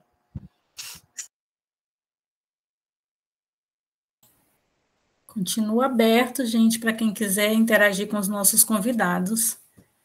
Enquanto vocês vão aí pensando, quero dizer que gostei muito, nossa, muito, muito enriquecedor essa roda de conversa. Fico feliz que a gente tenha começado com a roda de conversa sobre tradufagia. Devo confessar que eu não conhecia esse termo e fiquei impactada mesmo. Quem né? Professora Maysa? Desculpa interromper. Eu tive que criar, né? Eu fiquei pensando então, dias e noites. Eu fiquei Pode falar. Fiquei assim, entrei em contato com outro, fico sempre com medo, como eu falei. Tá sempre ali, mas não pode, não dá. Como é que eu vou fazer? Porque eu estou falando o que o Rogério está dizendo, mas precisa a gente ter um termo, alguma coisa assim. Então, eu peguei e fiquei pensando, né, nessa questão mesmo do... deixa eu mostrar esse slide aqui, ó, para vocês, gente. Me permitam, por favor. Aqui, ó. Aí eu tive que pensar, né? O que era, e aí coloquei, já vai sair publicado, né, num artigo, num livro aí, Excelente. Como um rito antropofágico do texto submetido ao processo tradutório. Tradufagia como um ato vingativo, no sentido ameríndio.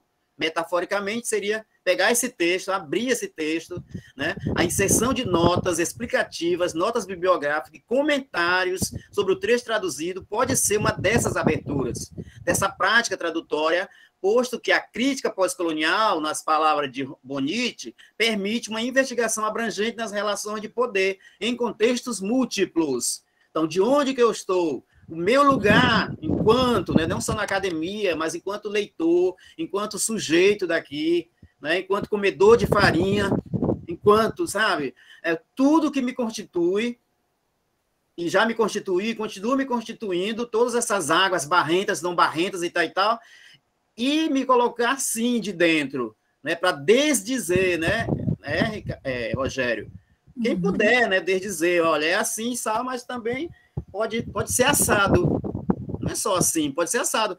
Quando no relato só tem fibra, para se referir ao cipó, aí eu podia ser tala, né, que a gente fala, uma tala para fazer papagaio é tala, não é fibra, não é? Para fazer o cesto, não é? Tala, para fazer o cesto. Então, se eu colocar fibra, então por quê? No dicionário não vai ter esse termo, né? Mas cipó. Aí eu conversei com um indígena do Alto Rio Negro e disseram, olha, é o timbira, é o timbó, é não sei o que mais. Eu anotei 15 nomes de cipó. Sim. Aí eu fui enriquecendo, né, o relato. Palm tree, é palmeira? Não.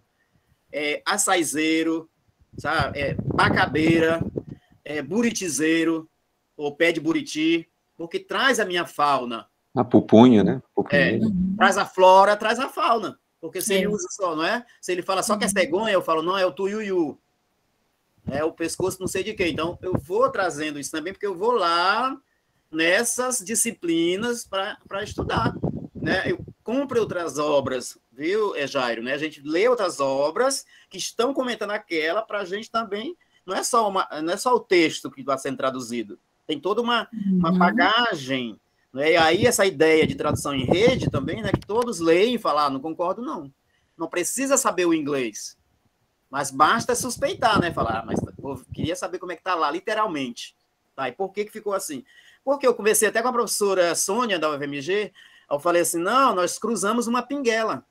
Ela, meu Deus, que coisa é essa? Eu quero saber, que coisa maravilhosa. O que é uma pinguela, Ellie? Aí eu expliquei, eu digo, é um tronco de árvore que serve como ponte, mas não é uma ponte. Literalmente, bridge, né, que ele coloca no inglês. Bridge. I crossed the bridge. Eu atravessei uma ponte. Aí o leitor ingênuo vai achar que é uma ponte mesmo. Construída, bonitinha, com arquitetura e tudo, e não é. É e não é, entende? A diferença de você jogar. Então é mais ou menos isso que a gente também tenta fazer, né, Rogério? Verdade. Então, quando o Rogério me passou o título, eu fiquei...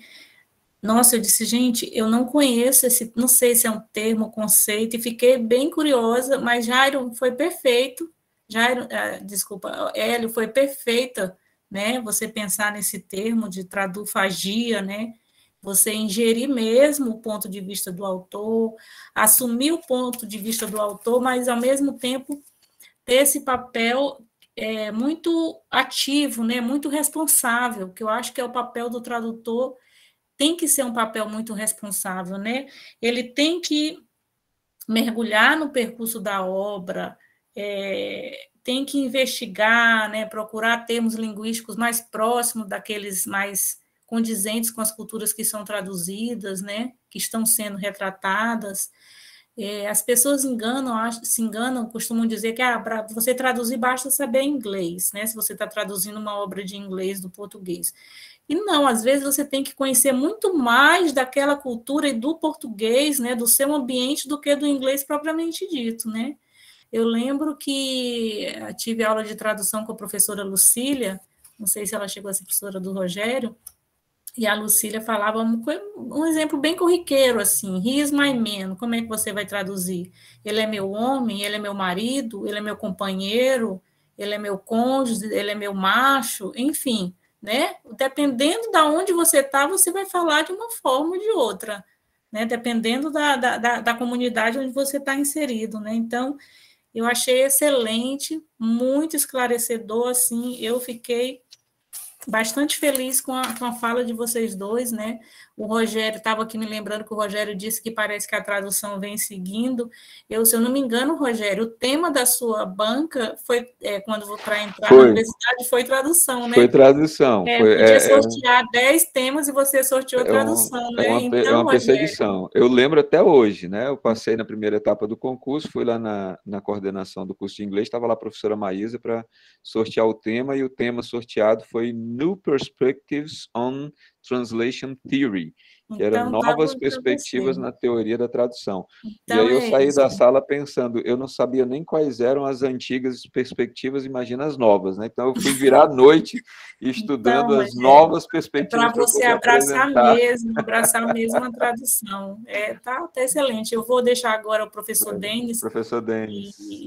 Levantou a mão e abriu a câmera para ele interagir um pouquinho com a gente. Bem-vindo, Denis. Olha, a gente está muito barulhento aqui. Eu estou nos meus pais aqui em Brasília. Que delícia. Natal já, né? Eu queria fazer uma pergunta, não sei se é uma pergunta ou uma provocação, mas seria para os dois, né?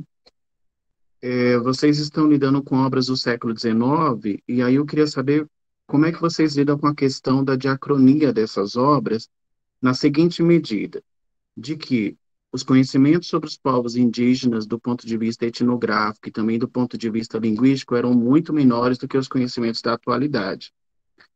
Assim como a questão vocabular também do inglês, né? Porque a gente sabe que o inglês ele foi aumentando o vocábulo com o tempo. Então, conforme eles foram conhecendo as novas América, né? O inglês foi aumentando um vocábulo específico da América. Então, porque os exemplos que vocês dão, né, igual eu lembro do exemplo do curandeiro, né, talvez não existisse ainda uma palavra naquela época no inglês para curandeiro. Então, a gente ia por aproximação. Eu falo isso porque tem o Agolin, que é um professor da USP, que ele trabalha com ele diz que na colonização era muito comum a tradução ser conhecida como redução de sentido, né? Então, não se tinha equivalência, não se tinha um nome específico, mas se tentava reduzir o nome a partir daquilo que, dentro do repertório linguístico que se tinha da língua, né? Então, eu não sei se vocês chegaram a pensar sobre essa diacronia dos conhecimentos e diacronia do léxico mesmo, né? Disponível para a época. E uma pergunta para o Hélio, especificamente, eu não sei se nas duas obras tem lelêngua, que vocês falaram, mas, assim, na história da linguística de língua portuguesa e também de língua espanhola, lelíngua é uma palavra anterior a intérprete, né? Era utilizada como intérprete, era o sinônimo de intérprete. Aí eu queria saber se existia realmente uma aldeia indígena lelíngua ou o que vocês estão considerando como lelíngua? Porque, inclusive, a Malinche, não sei se vocês conhecem, né, no México, é considerada la língua, né? A língua, vamos dizer assim, no sentido de intérprete, aquela que acompanhou os colonizadores. E aqui no Brasil, a gente tem o língua, com esse adjetivo, com esse artigo, né, no maiúsculo. O língua, para diferenciar de a língua, né, que é o idioma. Bom, só mais uma pergunta. Essa questão das notas também, que vocês tocaram no assunto, no caso, vocês estão se autopublicando, é isso? Pelo que dá para entender, né? Porque, assim, no mercado editorial, quando a gente é contratado, eu digo isso porque eu trabalhei para uma editora de São Paulo e fiz um trabalho com várias notas, né? E eles pediram para diminuir muito as notas, né? O mínimo possível de nota, aquilo que não podia de jeito nenhum ter notas, né? Porque esse é o padrão, vamos dizer assim, do mercado editorial de quem faz tradução, né? Então, essa questão de notas e essas publicações com notas e também com prefácio, né?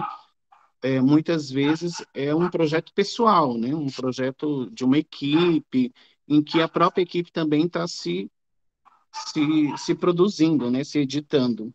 Então, vocês podem falar um pouquinho sobre isso também? Sim, eu vou falar sobre a questão da anacronia e sobre a questão das notas, e aí o professor ele depois acrescenta essas questões e a pergunta que o senhor fez direcionado para ele. Sobre a questão da anacronia, eu levo em consideração, assim, acho que inclusive a partir de um evento anterior que nós participamos juntos, eu vi falando sobre essa questão da anacronia linguística, né? Isso me ficou como nota, né? Eu tenho esse registro ainda do evento para pensar, e faço até certo ponto, né, uma análise desses vocabulários, mas eu acho que o ponto central da crítica, pelo menos que eu procuro fazer no trabalho, na tese de doutorado, né, pensando que eu ainda não estou trabalhando com publicação, e essa é uma parte da resposta da próxima pergunta, mas com a tese ainda, a ideia de produzir esse trabalho para a tese é de pensar em certas categorias que já eram presentes, linguisticamente falando, e que não foram utilizadas por uma questão de seleção, no caso específico do GRUB, de fé, né? Então, alguns vocábulos foram selecionados por ele, não porque não houvesse outras possibilidades, né? Uma delas, inclusive, era algum tipo de transcrição que já era possível, né? E aí eu desenvolvo um pouquinho, assim, levemente, mas desenvolvo a crítica sobre o fato de já haver a possibilidade de alguns linguistas fazerem algumas desses conhecimentos, dessas inserções em algumas dessas tribos, já, inclusive, missões cristãs nesse intuito de fazer essas produções de obras da Bíblia cristã para esses idiomas, né, e tal. Isso é um trabalho já relativamente antigo, e aí eu entendo que há ainda espaço para fazer a crítica sobre algumas seleções mesmo de termos que eu acho que poderiam ter sido usados de outras maneiras. Então, por exemplo, sobre a religiosidade indígena, você poderia ter talvez uma suavização, mas uma das coisas que é parte da crítica que eu penso que nós precisamos desenvolver é que essas obras foram direcionadas para as suas respectivas missões. Tanto que essa publicação que eu mostrei aqui para vocês, e que o professor Hélio também tem do que ele traduziu e que estão disponíveis, né, das outras, é uma publicação da Sociedade Missionária Sul-Americana, que é um braço da Sociedade Missionária dos Anglicanos, que faz essas publicações das obras dos missionários no mundo todo. Então, se entrar hoje, por exemplo, no site da Amazon, por exemplo, você vai encontrar lá um monte dessas publicações com formato ainda muito próximos da primeira publicação. Então, a minha é praticamente uma publicação de fotos, ela não é uma publicação de escritos, né? Então, eles pegaram aquela primeira edição que eu mostrei nos slides e praticamente fotocopiaram, né? Literalmente, e publicaram. Então, como ele estava escrevendo para a missão, há, sem dúvida alguma, um interesse de também mostrar serviço para a missão. E é exatamente por esta razão que há algumas seleções de vocabulários que eu penso que devem sofrer a crítica, né? Porque tinha um objetivo, né? Um objetivo religioso, mas até certo ponto, aí, entre aspas, um objetivo também comercial, de se vender por aquilo que o professor estava falando. O sonho dele era ser o Livingstone da South America, né? Ele queria ser o Livingstone da América do Sul. O Livingstone era um missionário do mesmo braço da missão anglicana que foi para a África e que ficou, assim, ele virou uma lenda, né, entre os missionários da missão anglicana. Então, todo mundo queria ser o novo Livingstone, né, o novo desbravador de terras desconhecidas, aquele cara que foi lá e, entre aspas, se perdeu lá e que fez grandes construções e que evangelizou muita gente. Então, o sonho do Gruber era ser esse cara. E as obras dele são também um pouco esse desejo dessa projeção dele dentro da missão, né? Então, a intenção de fazer o exercício da crítica passa um pouco por perceber esse movimento, né? Então, nesse sentido, é que eu acho que é plenamente possível a gente perceber que não foi somente uma questão histórica de não haver determinados termos e tal, mas de seleção pelos objetivos dentro da missão, né, e etc. Então, eu penso que, nesse sentido, nós temos ainda muito trabalho a fazer nessa pesquisa dos vocábulos, né, que é uma coisa bastante interessante, mas eu entendo que nem todos os textos foram um reducionismo ou, até certo ponto, uma limitação linguística. Eu acho que havia uma intenção, uma intencionalidade de demonizar a fé indígena e de privilegiar a fé que o Grubb levava ali como missionário. Sobre a questão das notas, no meu caso, ainda não é uma publicação, é ainda um trabalho para o doutorado e uma proposição, né? A minha proposta para o programa de doutorado é de fazer uma tradução de ordem crítica, né? E aí a questão das notas é uma sugestão da professora Solange, e eu ainda não me decidi 100%, né? Porque há alguns caminhos. Então, você pode fazer as modificações no texto. Então, assim, onde eu achar que eu tenho que exercitar a crítica, eu posso modificar isso diretamente no texto e jogar, digamos assim, as notas do texto, que seria o original, para a tradução, e explicar isso aqui era aquilo, e eu entendi por bem traduzir assim por isso, por aquilo outro. Ou fazer uma tradução um pouquinho mais próxima da fonte e jogar a crítica para a nota de rodapé. De toda forma, a proposta da professora Solange Mitty é não haver esse silenciamento do tradutor, né? Então, assim, eu só ainda não estou 100% decidido sobre qual é o caminho que eu vou usar para fazer essa crítica. Mas eu me aproximo hoje da ideia de que eu tenho que fazer as modificações por uma questão de fidelidade com aquilo que eu hoje entendo ser tradução. Eu penso que essas modificações devem ser feitas no texto, né? E se houver alguma explicação a respeito da fonte, do texto-fonte, essas explicações é que devem ir para a nota de rodapé. Até porque, no hábito dos leitores, sobretudo dos leitores brasileiros médios, eles pulam as notas, né? Então, se eu simplesmente faço uma tradução levando em consideração o texto-fonte e esqueço ou relego às notas, né, às observações críticas, o que vai acontecer na maioria dos casos é que os leitores vão simplesmente ignorar, jogar para o espaço a crítica, né? E hoje eu entendo que a crítica é o mais importante, né, a ser lido, porque leitura da obra pela obra, você tem ainda o original, né? E para finalizar, meu ponto de vista, o texto traduzido do Walter Benjamin aqui, a tarefa do tradutor, nos dá também um outro horizonte para essa perspectiva, né? Se eu não pretendo, acho que nenhum tradutor, e também o professor Hélio, acredito que não também, fazer uma tradução que seja tão definitiva que não precise de outra. Ao contrário, né? Em A Tarefa do Tradutor, ela pega 4 traduções do mesmo texto do Benjamin, com datações diferentes, para mostrar que elas têm ótimas contribuições e que cada uma delas vai se apresentando a seu tempo, né? Então, eu penso que a ideia é a gente fazer uma primeira tradução do texto, mas que daqui a alguns anos venha outra pessoa e faça uma outra crítica e diga errou nisso, acertou nisso, vou fazer outra, vou fazer de novo, para que daqui a alguns anos a gente tenha 2, 3, 4 para juntar, comparar, criticar, né? Eu penso que a tradução é esse exercício de construção contínua, histórica e, ao mesmo tempo, imbricada com a vida. Como a vida é fluida, assim também as traduções necessitam ser. Né? Então, acredito que é isso. Não sei se eu consegui contemplar tudo, mas é isso. Mas o professor Shelton levantou a mão, né? E aí tem a pergunta, Shelton, eu posso responder rapidinho, não vou me estender tanto, né, Rogério? Sim, Hélio. Sobre os línguas, né? Os línguas, tem o apêndice, Denis, tem um dos apêndices do livro, ele explica, né? Diz que foram chamados os nativos do Chaco, do interior do Chaco, todos, né? Os exploradores primeiros colocaram eles como os línguas, mas não no sentido de tradução, de língua, né? Nesse sentido aí não. É porque usavam tembetá na boca aqui, no lábio inferior. Aí de longe parecia que tinha 2 línguas na boca. Aí foram nomeados assim, mas eles são Enchet ou Enslet, de acordo com os antropólogos de hoje, não é?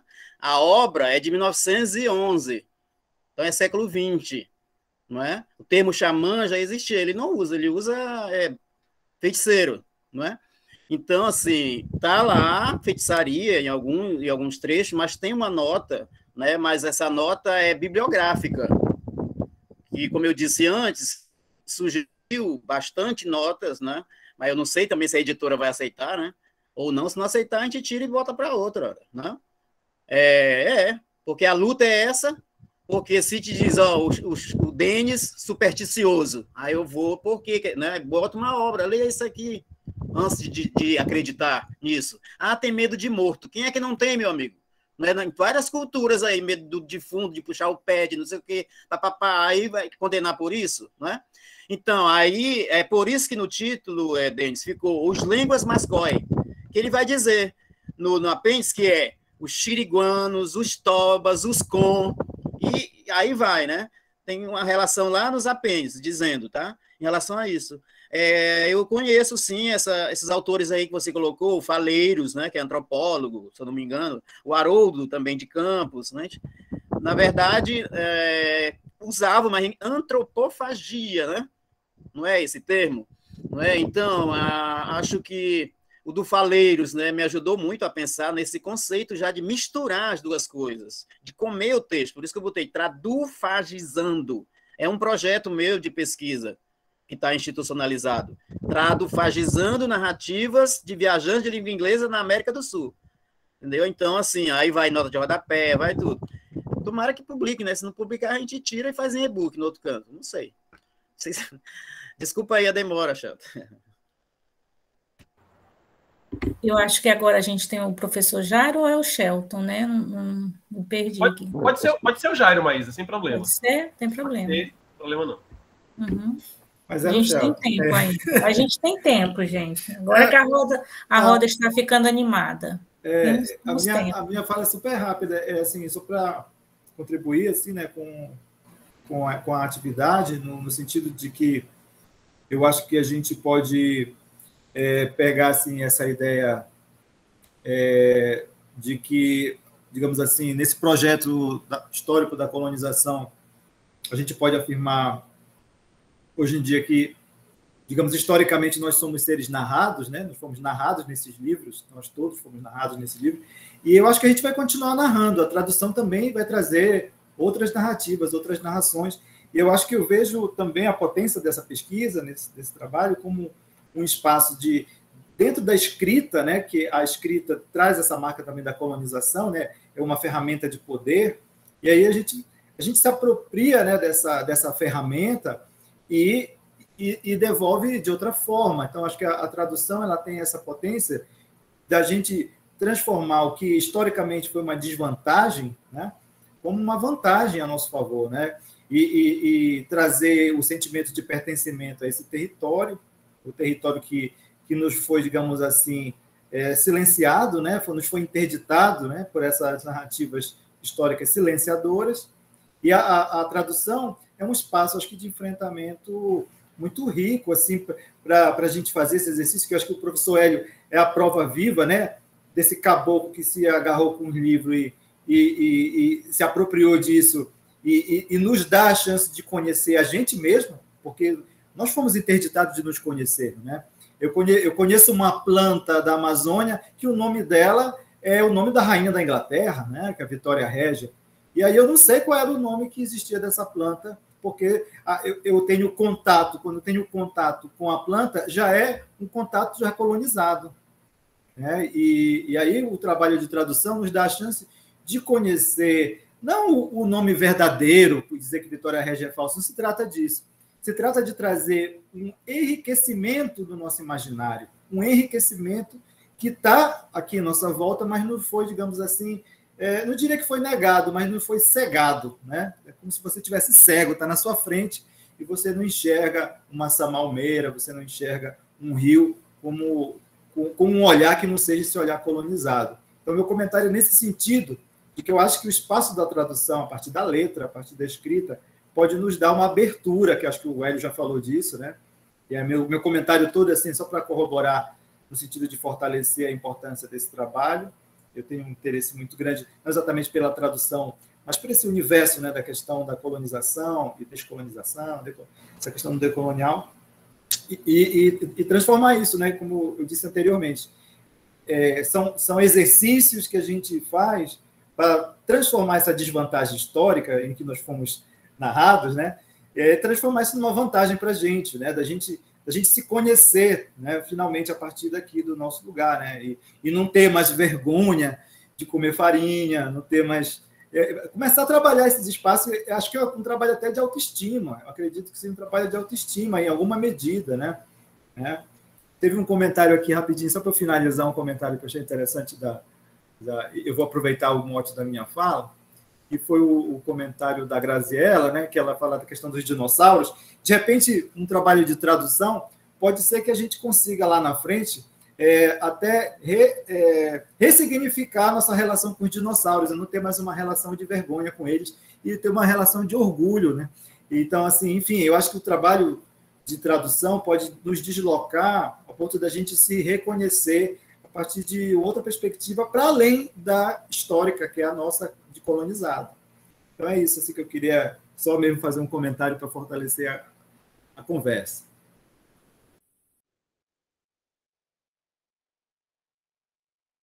Professor Shelton. Opa, então boa tarde a todos. Obrigada, João.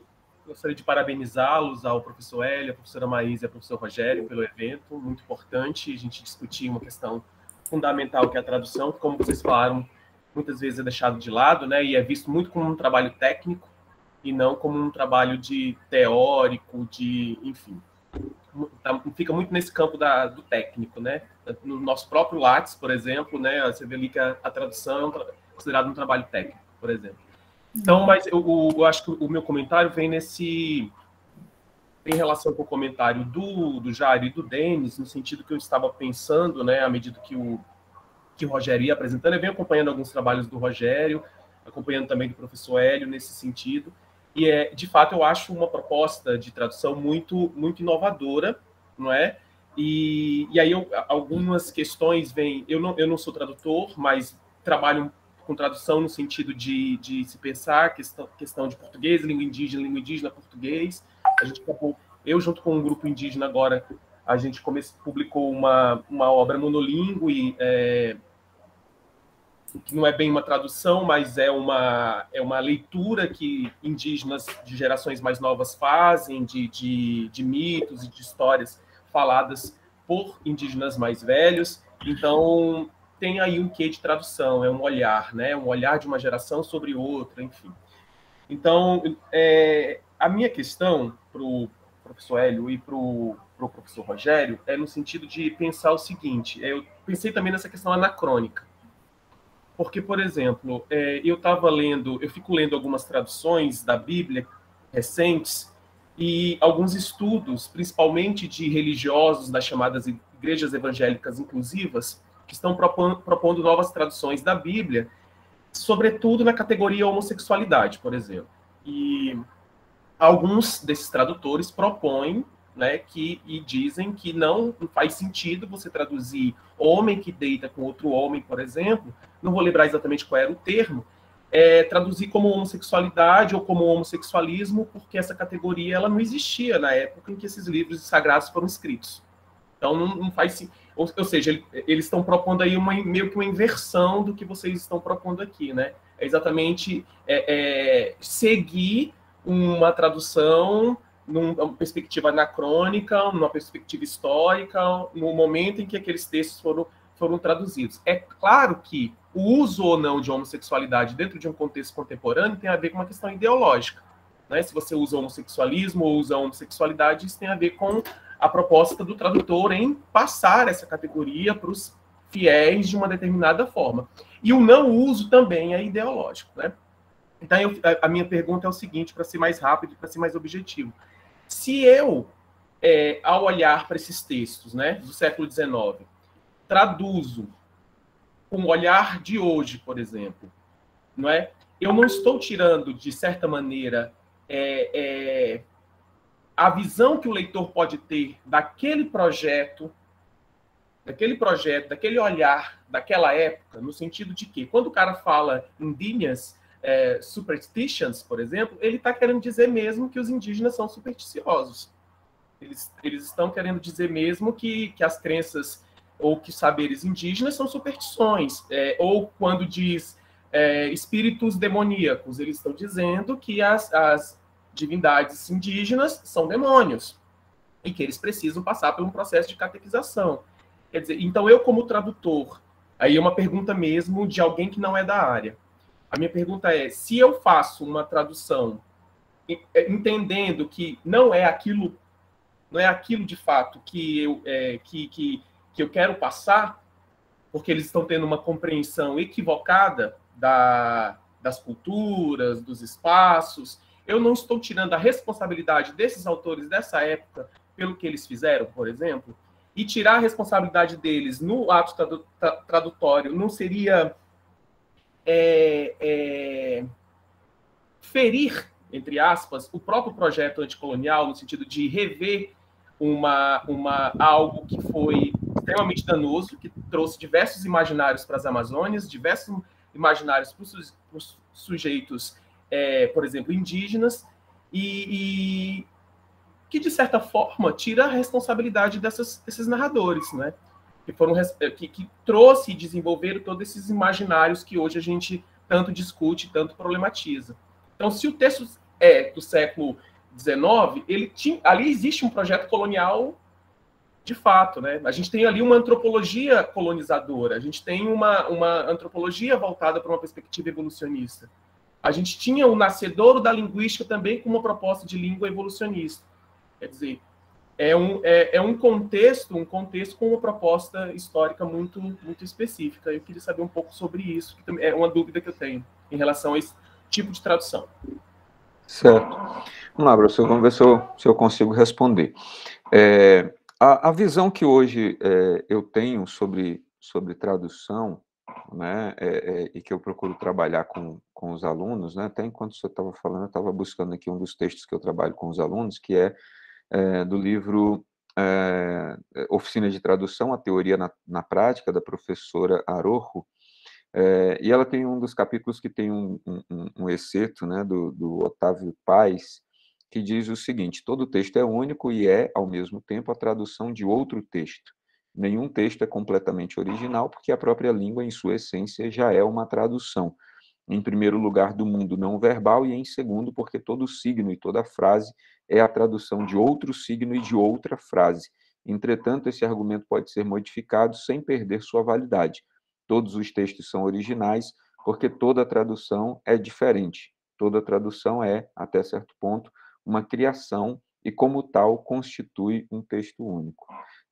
Então, na própria visão de concepção que a gente tem de leitura, a gente já tem essas modificações, né? Então, assim, a apresentação da tradução em si, como uma leitura, né? Por isso que quando eu apresento, né, meu projeto, eu deixo claro no título que meu projeto é uma tradução numa perspectiva amazônica de exercitar uma crítica decolonial, né, sobre o texto. Porque todo texto, de fato, e toda tradução, de fato, é referenciada, né? Essa isenção que os teóricos conservadores e eurocêntricos da tradução pressupõem de que você não vai interferir no texto é uma impossibilidade de realização.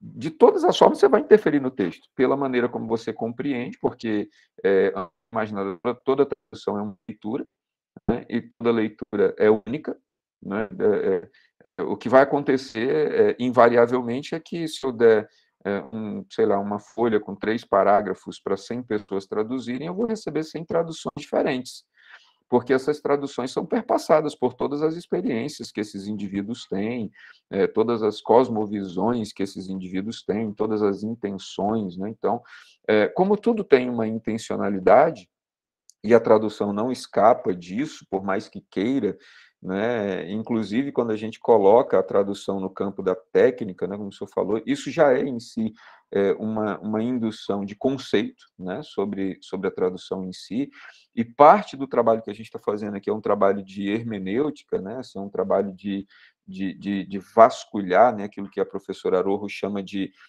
paralimpsesto, né, que é aquele negócio de você pegar um texto que foi escrito, reescrito, apagado, reescrito, apagado, reescrito, apagado, reescrito. O trabalho é um pouco apagar e tentar enxergar o que estava ali antes dele ter sido reescrito tantas vezes nos seus cenários, nos seus contextos e tal, entender aquilo e expor essa intenção. E a ideia, por exemplo, do Mechanic, né, do Henri Mechanic, é a gente fazer uma escrita que não seja desescrita. Então, assim, na visão dele, essa proposição de usar a tradução como técnica meramente é uma desescrita. Ele fala, nesse sentido, apesar de você trazer a tradução linear e usar os mesmos léxicos, inclusive algumas vezes você pegando as palavras cognatas, né, e traduzir ali, você faz uma tradução, entre aspas, fiel, que é a proposta da teoria da tradução dos últimos quase 2000 anos, aí, antes de surgir as disciplinas críticas de tradução. Mas você não faz tradução real. Então, por exemplo, você pega a palavra professor em língua inglesa, né, um exemplo bem básico, né, da língua inglesa, e traduz isso para o português professor, você tem algumas questões simples ali, né, de análise que precisam ser vistas. Então, em termos cognatos, né, elas escrevem absolutamente do mesmo jeito. O que modifica é a pronúncia, né? Então, professor e professor têm a mesma escrita. Entretanto, a gente chama de professor o garçom, né? Você vai tomar uma no bar, né? Não é meu hábito, mas muita gente vai chamar o garçom e fala, professor, traz mais uma, né? Você vai falar com uma pessoa que está discursando em algum lugar, você chama de professor, ele às vezes não é professor, não exerce a profissão, você chama de professor. Você chama de professor, professor da educação básica, o professor do ensino fundamental, do ensino médio, da universidade, de todos os níveis. Professor é uma palavra em língua inglesa que você só se refere ao professor universitário. Então, fazer uma tradução direta de professor para professor, ou de professor para professor, incorre num problema de espectro cultural. E aí é nesse sentido que o Mechanic diz assim, se você traduzir isso dessa forma linear, isso não é escrita, isso é desescrita, porque você não insere o leitor no contexto daquilo que está sendo dito. Então, a ideia é que a gente consiga mergulhar um pouco nesse universo daquilo que o Grubb está escrevendo ali, refletindo de maneira crítica essas construções religiosas, eurocêntricas e etc., para poder, exatamente, o professor Hélio mencionou, né, no exemplo dele lá, teacher, pupil, né, que foi traduzida lá por ele como o mestre e o discípulo, porque se fosse traduzido ali literalmente, a tradução linguisticamente, tecnicamente mais adequada ali seria o professor e o pupilo, para pegar os mesmos cognatos, né, que a gente teria aqui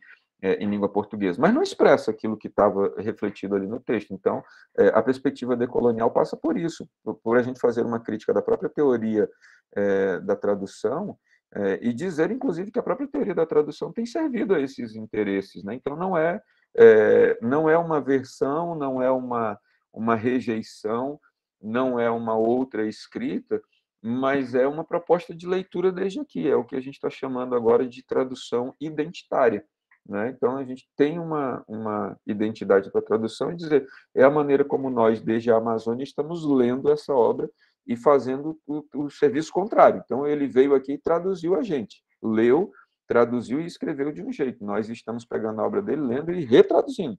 Estamos devolvendo a tradução, né, com os termos daqui. Então, nós temos essa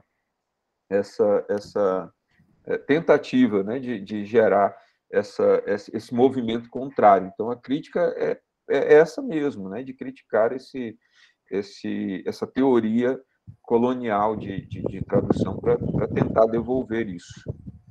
Isso, hein, Rogério? Mas o professor Shelton, ele quis assim, pelo que eu senti, né, Shelton? Se ele está dizendo que eles não são bonitos, eu não posso dizer que eles são bonitos. Né? Não acontece isso. Só que a gente coloca alguma nota de um texto cientificamente, né, escrito por um antropólogo, por quem vive lá naquela comunidade, por quem de fato superstição, tá? Superstição, entendeu? Mandinga, tá lá, feiticeiro, tá também, só que tem uma nota bibliográfica com uma pesquisa de doutorado, de pós-doutorado, de tá, né? Tem nota do Faleiros, tem nota do Onisca, enfim, né? Apontando para o leitor para não cair naquela armadilha, entendeu? Mas eu concordo contigo. Eu não tenho que ser antiético, não tenho que mentir. Se ele disse aquilo, ele está dizendo aquilo mesmo, né?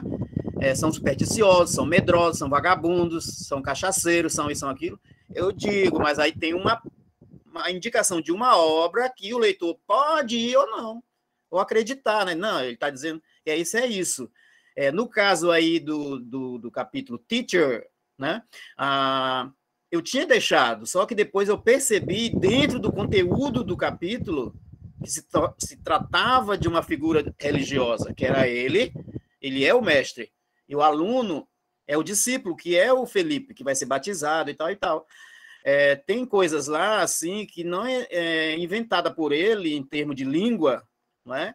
Que eu nem conhecia, mas aí quando eu li o capítulo, eu digo, ele está falando do velho e do novo, entre o velho e o novo. Aí o título ficou esse. Ele está falando antes da chegada dele e pós-chegada dele. Então, nesse caso, não há uma traição, digamos assim. Vou tirar o que ele disse. Não, eu não concordo também, não.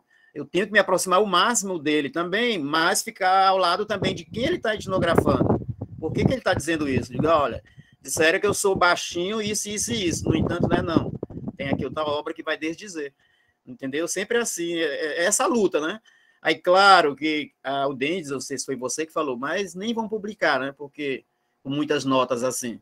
E a gente está tentando, né? Então, tem uma longa introdução de 50 páginas, mais ou menos, tem uma nota minha também grande, e ainda tem essas outras notas explicativas e bibliográficas, certo? Mas a editora pediu, né? Fala, manda tudo separado para nós e tal, deu um trabalhão, tem quase 400 páginas. Se publicar é a valer, né? A valer é daqui de dentro, não é possível que não entenda, né, que há necessidade da Amazônia se dizer, né? É isso, enfim. O professor Denis colocou aqui no chat, né, que o Mechani defende que a gente traduza os discursos e não a língua. Num certo sentido, eu entendo, professor, que o que a gente faz um pouco é também traduzir discurso, né? Ainda que haja essa manifestação linguística na tradução, né? A ideia, né, como o professor Hélio falou aí, talvez eu não tenha entendido ou me expressado de maneira muito clara, mas é essa, não é apagar completamente o texto, alterar ou adulterar o texto para dizer ele não disse isso, ele não quis dizer isso. A ideia não é essa, mas a ideia é fazer a crítica mesmo. A única coisa que eu particularmente ainda estou em dúvida é se a crítica vai entrar na publicação do texto e eu vou jogar para as notas de rodapé os problemas do texto, ou se eu vou publicar o texto tal qual está e eu vou jogar para as notas de rodapé a crítica, né? Para que e aí é uma dúvida minha, são as minhas crises, né, com o projeto do doutorado, né, e a disposição que eu tenho ou não de encarar a banca, né, me estabelecendo todas as críticas, né? Digamos assim, no primeiro teste eu fui aprovado, né? Então, na primeira exposição, as professoras que são também da área da tradução, né, das universidades de fora, né, tanto do Rio Grande do Norte quanto do Mato Grosso, gostaram muito, né, da intenção, acharam muito legal, e elas disseram, bom, vamos ver para onde é que você vai caminhar com isso aqui, né? Elas só sentiram, na época da apresentação, eu ainda não tinha material suficiente traduzido para elas verem, né? Elas sentiram falta disso. Eu estou esperando agora, no final de dezembro, conseguir mandar um material mais consistente para elas lerem e exercitarem a crítica para dizer isso aqui está legal, isso aqui não está, isso aqui tem sentido, isso aqui não tem. Mas, num primeiro momento, é isso, né? E essa discussão sobre o discurso, né, que a gente faz dentro do campo da tradução, é uma discussão antiquíssima, né? Então, a gente tem aí desde de Cícero, 46 antes de Cristo, e Jerônimo, 400 e alguma coisa depois de Cristo, discutindo a mesma coisa, né? O princípio é o mesmo. A gente faz a famosa tradução word for word ou sense for sense. A gente traduz palavra por palavra ou a gente traduz por sentidos. O que a gente faz? A ideia é fazer exatamente, não propriamente um e nem outro, né? Mas ir selecionando, na medida que a gente vai lendo, que a gente vai compreendendo as necessidades, que a gente vai compreendendo os discursos, a gente vai lendo e aplicando aquilo que é necessário para a compreensão daquele trecho. Mas eu, particularmente, acho muito difícil a gente fazer uma tradução inteira movida apenas pelo sense for sense, ou uma tradução inteira movida pelo word for word, né? Em algum momento a gente vai fazer ali, lançar mão de uma ou de outra, mas a base, eu penso, é o discurso. O que a gente está tratando do ponto de vista crítico na obra é o discurso. O que está sendo dito, né? De quem está sendo dito, da parte de quem está sendo dito, para quem está sendo dito, de que maneira está sendo dito. O exercício da crítica vem sobre a questão do discurso, né? Mas a tradução em si, de uma forma ou de outra, ela precisa aparecer, ela precisa constar, tem que ser tradução, o material é traduzível, né? É tradução. Eu só não entendo, né? Retomando aí meu mestre, né? O professor Vicente, né? Não dá para ser tão exclusivamente, né? Literal quanto a gente gostaria. Por exemplo, mesmo porque isso reflete essa colonialidade da qual a gente está fugindo. Então, por exemplo, a gente tem uma expressão em língua inglesa, né, que é assim, I have to see the man about the dog. É uma expressão que, se a gente for traduzir literalmente, né, palavra por palavra, né, você vai traduzir isso aí como eu tenho que ver o homem sobre o cachorro a respeito do cachorro. Aí você fica pensando, mas qual é o sentido dessa frase? Ela não tem sentido nenhum, porque essa frase quer dizer que alguém está precisando ir ao banheiro fazer xixi, né? Então, quando alguém quer se levantar da mesa e não quer ser indelicado, né, dizer eu vou no banheiro, vou mijar, vou fazer xixi, né, como algumas pessoas falam, ainda assim, excuse me, I have to see the man about the dog. E aí a gente vai precisar encontrar uma maneira de traduzir isso. Então, se eu traduzisse isso, por exemplo, para uma das expressões que a gente tem aculturadas aqui, galera, dá licença que eu preciso tirar água do joelho. Não seria nenhuma excrescência. A meu ver, isso não seria não traduzir, né? Porque eu estou traduzindo o discurso nesse sentido, né? Então, penso eu que é neste espectro que eu contemplo a pergunta do professor Denis, né, sobre a questão de traduzir os discursos ou não propostas pelo Mechanic, né? A ideia é pensar numa tradução que escreva e não desescreva, né? Então, o caminho se eu conseguir me fazer claro, o caminho é mais ou menos esse, né?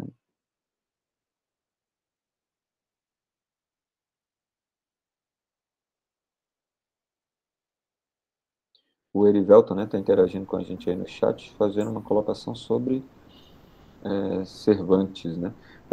Do espanhol há exemplos riquíssimos, né, sobre essas...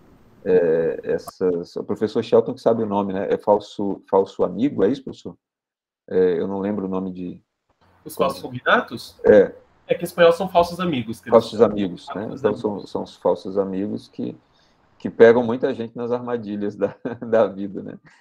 Traduzir literalmente é um problema grande. A gente tem mais um comentário da Graziella, né? Como é importante citar o lugar de fala do outro, por exemplo, os registros colonialismo no encobrimento do Brasil diz muito sobre a perspectiva do colonizador. Agora a questão é a perspectiva do colonizado. Como fazer essa comparação dessa dualidade desses acontecimentos? Teve algum documento que relatasse na ótica deles? Tenho curiosidade sobre o assunto. Então, vou pedir para os professores responderem, um pouco breve, porque a gente já ultrapassou um pouquinho o horário, para a gente encerra, então, com essa pergunta da Graziella Ramos. Pode ser? Pode ser. Bom, eu não tive acesso, não conheci nenhum documento que tenha sido, de alguma forma, registrado a partir dos indígenas, né? Tem muitos relatos de outras pessoas que não o Grubb escrevendo sobre ele, muitas publicações, né? Muitas não, há algumas publicações que a gente conseguiu encontrar, inclusive eu encontrei uma citação que eu fiz tradução parcial dela num artigo que eu publiquei junto com o professor Hélio na revista Nature, né? Uma publicação também bastante antiga, falando sobre essa trajetória de maneira bem panfletária, assim, do Grubb, né? Há algumas outras publicações sobre a construção biográfica dele, mas, de fato, sobre os indígenas, do ponto de vista dos indígenas, não há. Até o próprio governo paraguaio subscreve, né, um pouco essa perspectiva do Grubb, porque o Grubb foi condecorado pelo governo paraguaio, né, e ele recebe o título de juiz e pacificador dos índios, né?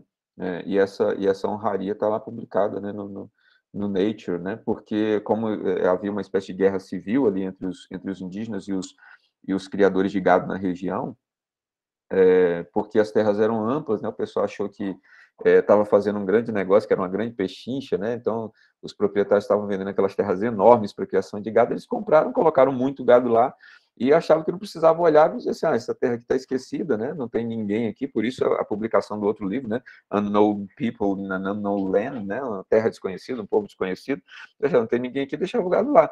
E os indígenas faziam uma festa, né? Diziam, durante o dia aparece, às vezes, de vez em quando, uma pessoa ou outra, de noite não tem ninguém, a gente vai lá na canoa, mata os bois, traz, come, né? E ficamos aqui um tempão matando. Isso deu uma guerra, uma briga muito grande, né, entre eles, caminhos que os brancos não podiam passar, e etc. E o Grubb foi o cara que fez essa costura, né, dessa teia de comunicações, que foi lá entre os indígenas, entendeu o que estava acontecendo, né, e trazer as delimitações do colonizador para dentro do universo indígena e etc. E por isso ele foi condecorado, né? E talvez essa seja uma das maiores dificuldades que nós temos de retratos da Amazônia não feito pelo olhar do colonizador, mas pelo colonizado, né?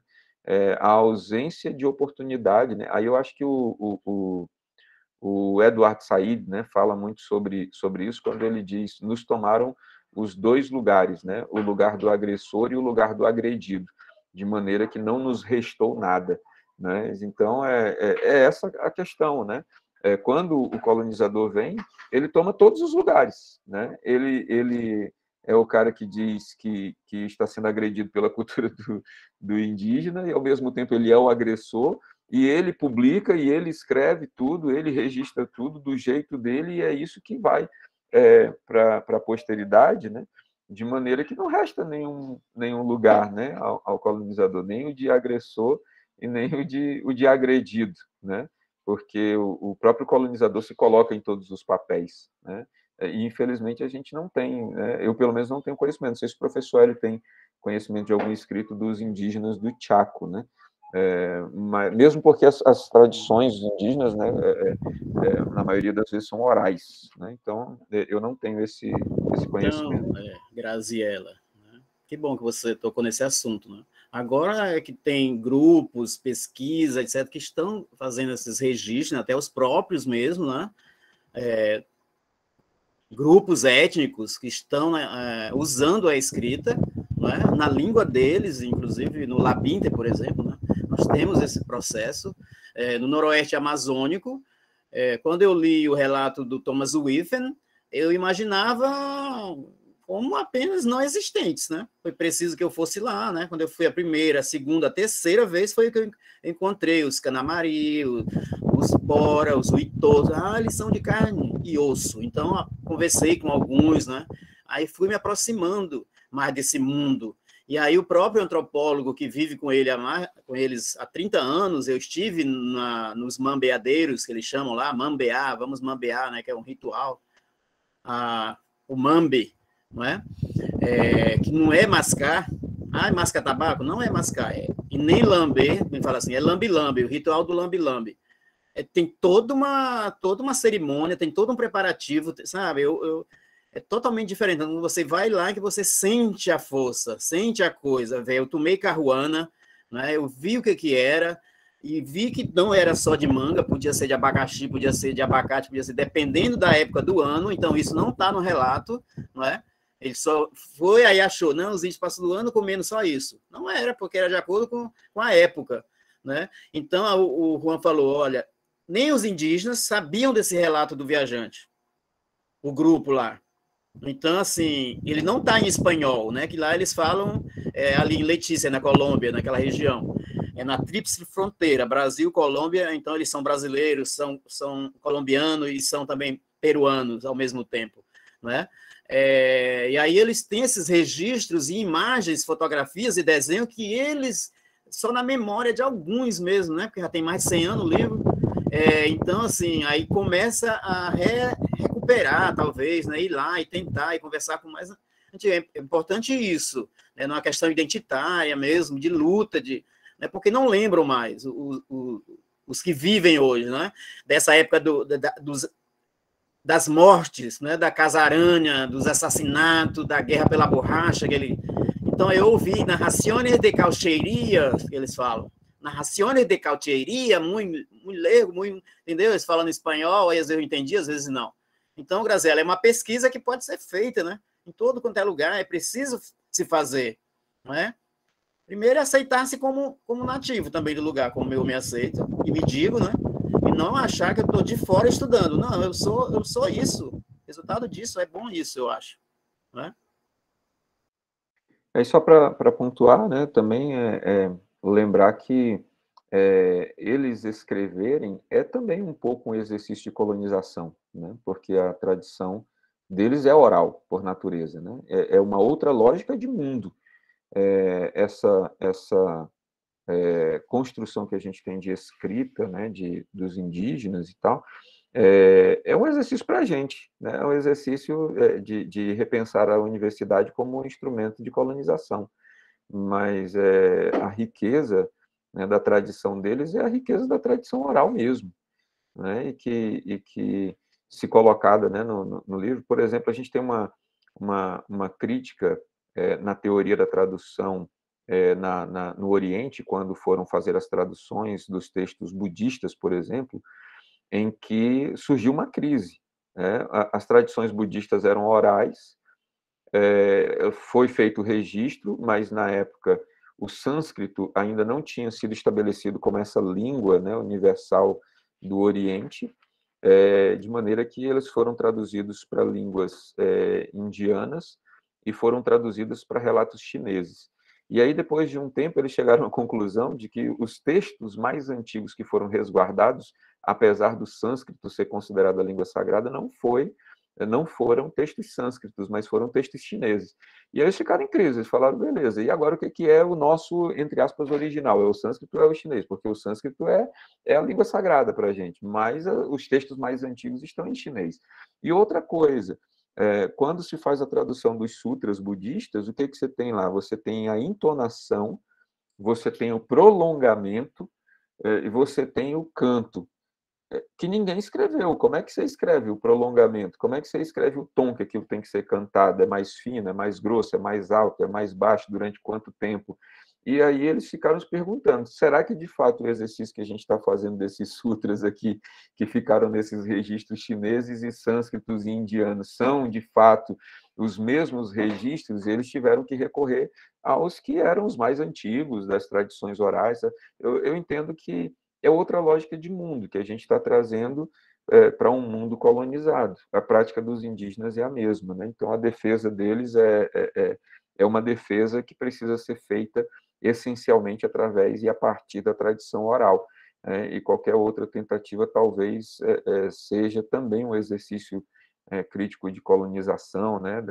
Exatamente, que o Jair está colocando aqui no chat, né? Nas línguas tonais, né, o prolongamento que pode trazer mudança de significado, tudo isso, né? E entre os indígenas a gente tem todos esses elementos, né? Porque são outros troncos linguísticos, outras origens linguísticas com outra lógica completamente diferente, que eles estão fazendo um esforço agora de reconhecer os nossos caracteres, para escrever a língua deles com os nossos caracteres, que também não era uma coisa que estivesse presente ali na cultura, porque exatamente não tinha tradição de escrita, só tinha tradição de oralidade. Então, tudo isso precisa ser também pensado a partir desse viés da universidade como instrumentalização de colonização, que às vezes a gente não percebe, né? E a gente acha que é um grande negócio quando a gente pega uma tradição milenar oral e a gente escraviza ela na nossa escrita, né? A gente fala, opa, salvamos os indígenas, né?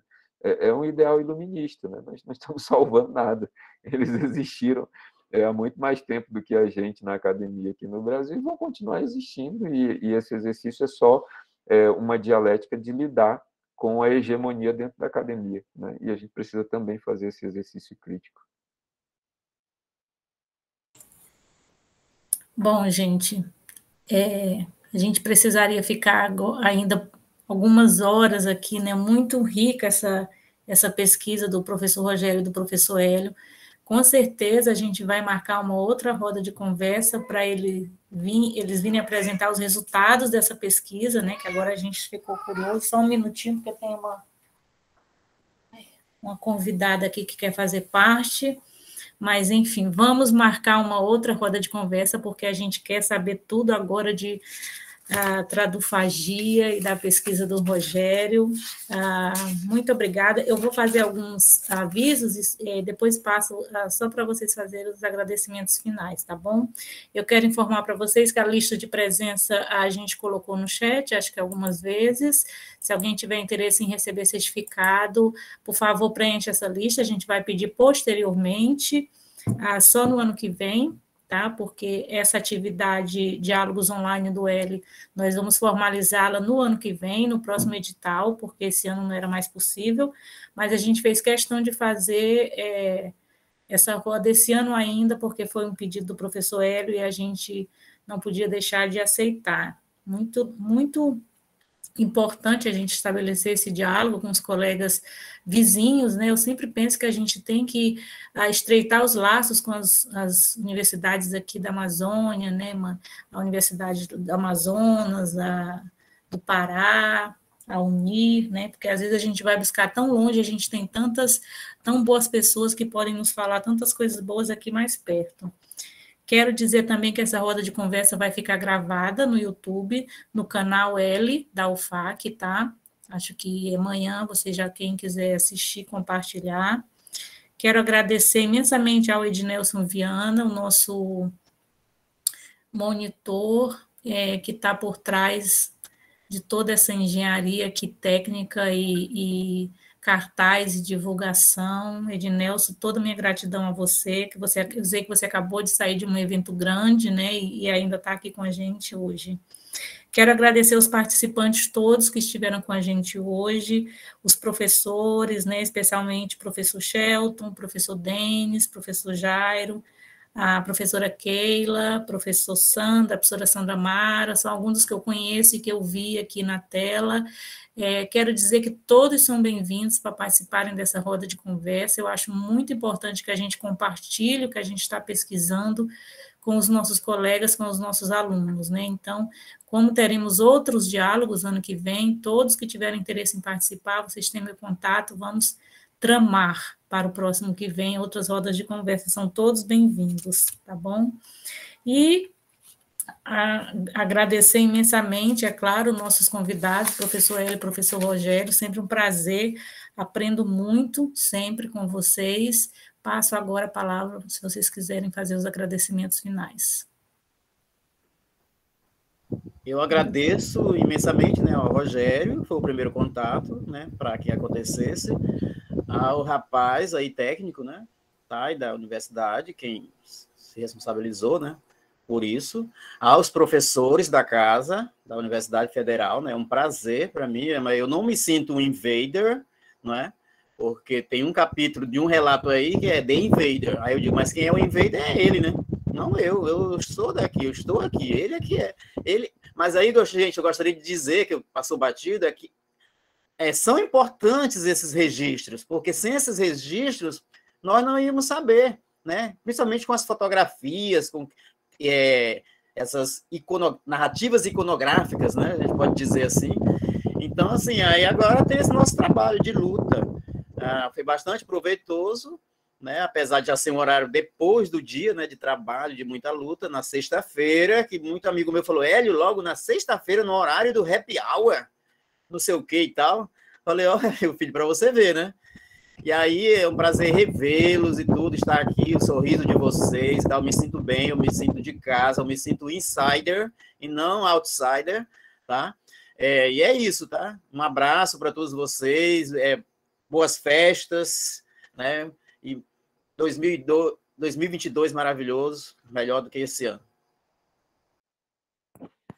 Muito bem, muito obrigado, galera. Muito grato ao professor Hélio, né, por repartir esse momento comigo, né? O professor Hélio foi um presentão assim que eu ganhei no doutorado, né? Muito mais do que um orientador, tem se tornado em muitos momentos um companheiro de batalhas, tem se tornado um amigo, compartilhando muito conhecimento, muitos materiais, muitos trabalhos em conjunto, né? Eu realmente não posso, de maneira alguma, reclamar do orientador que tenho no doutorado. Eu sei que tem muito aluno do doutorado que reclama muito das suas orientações, mas eu só tenho motivos para agradecer de verdade, né? Sem médias, né?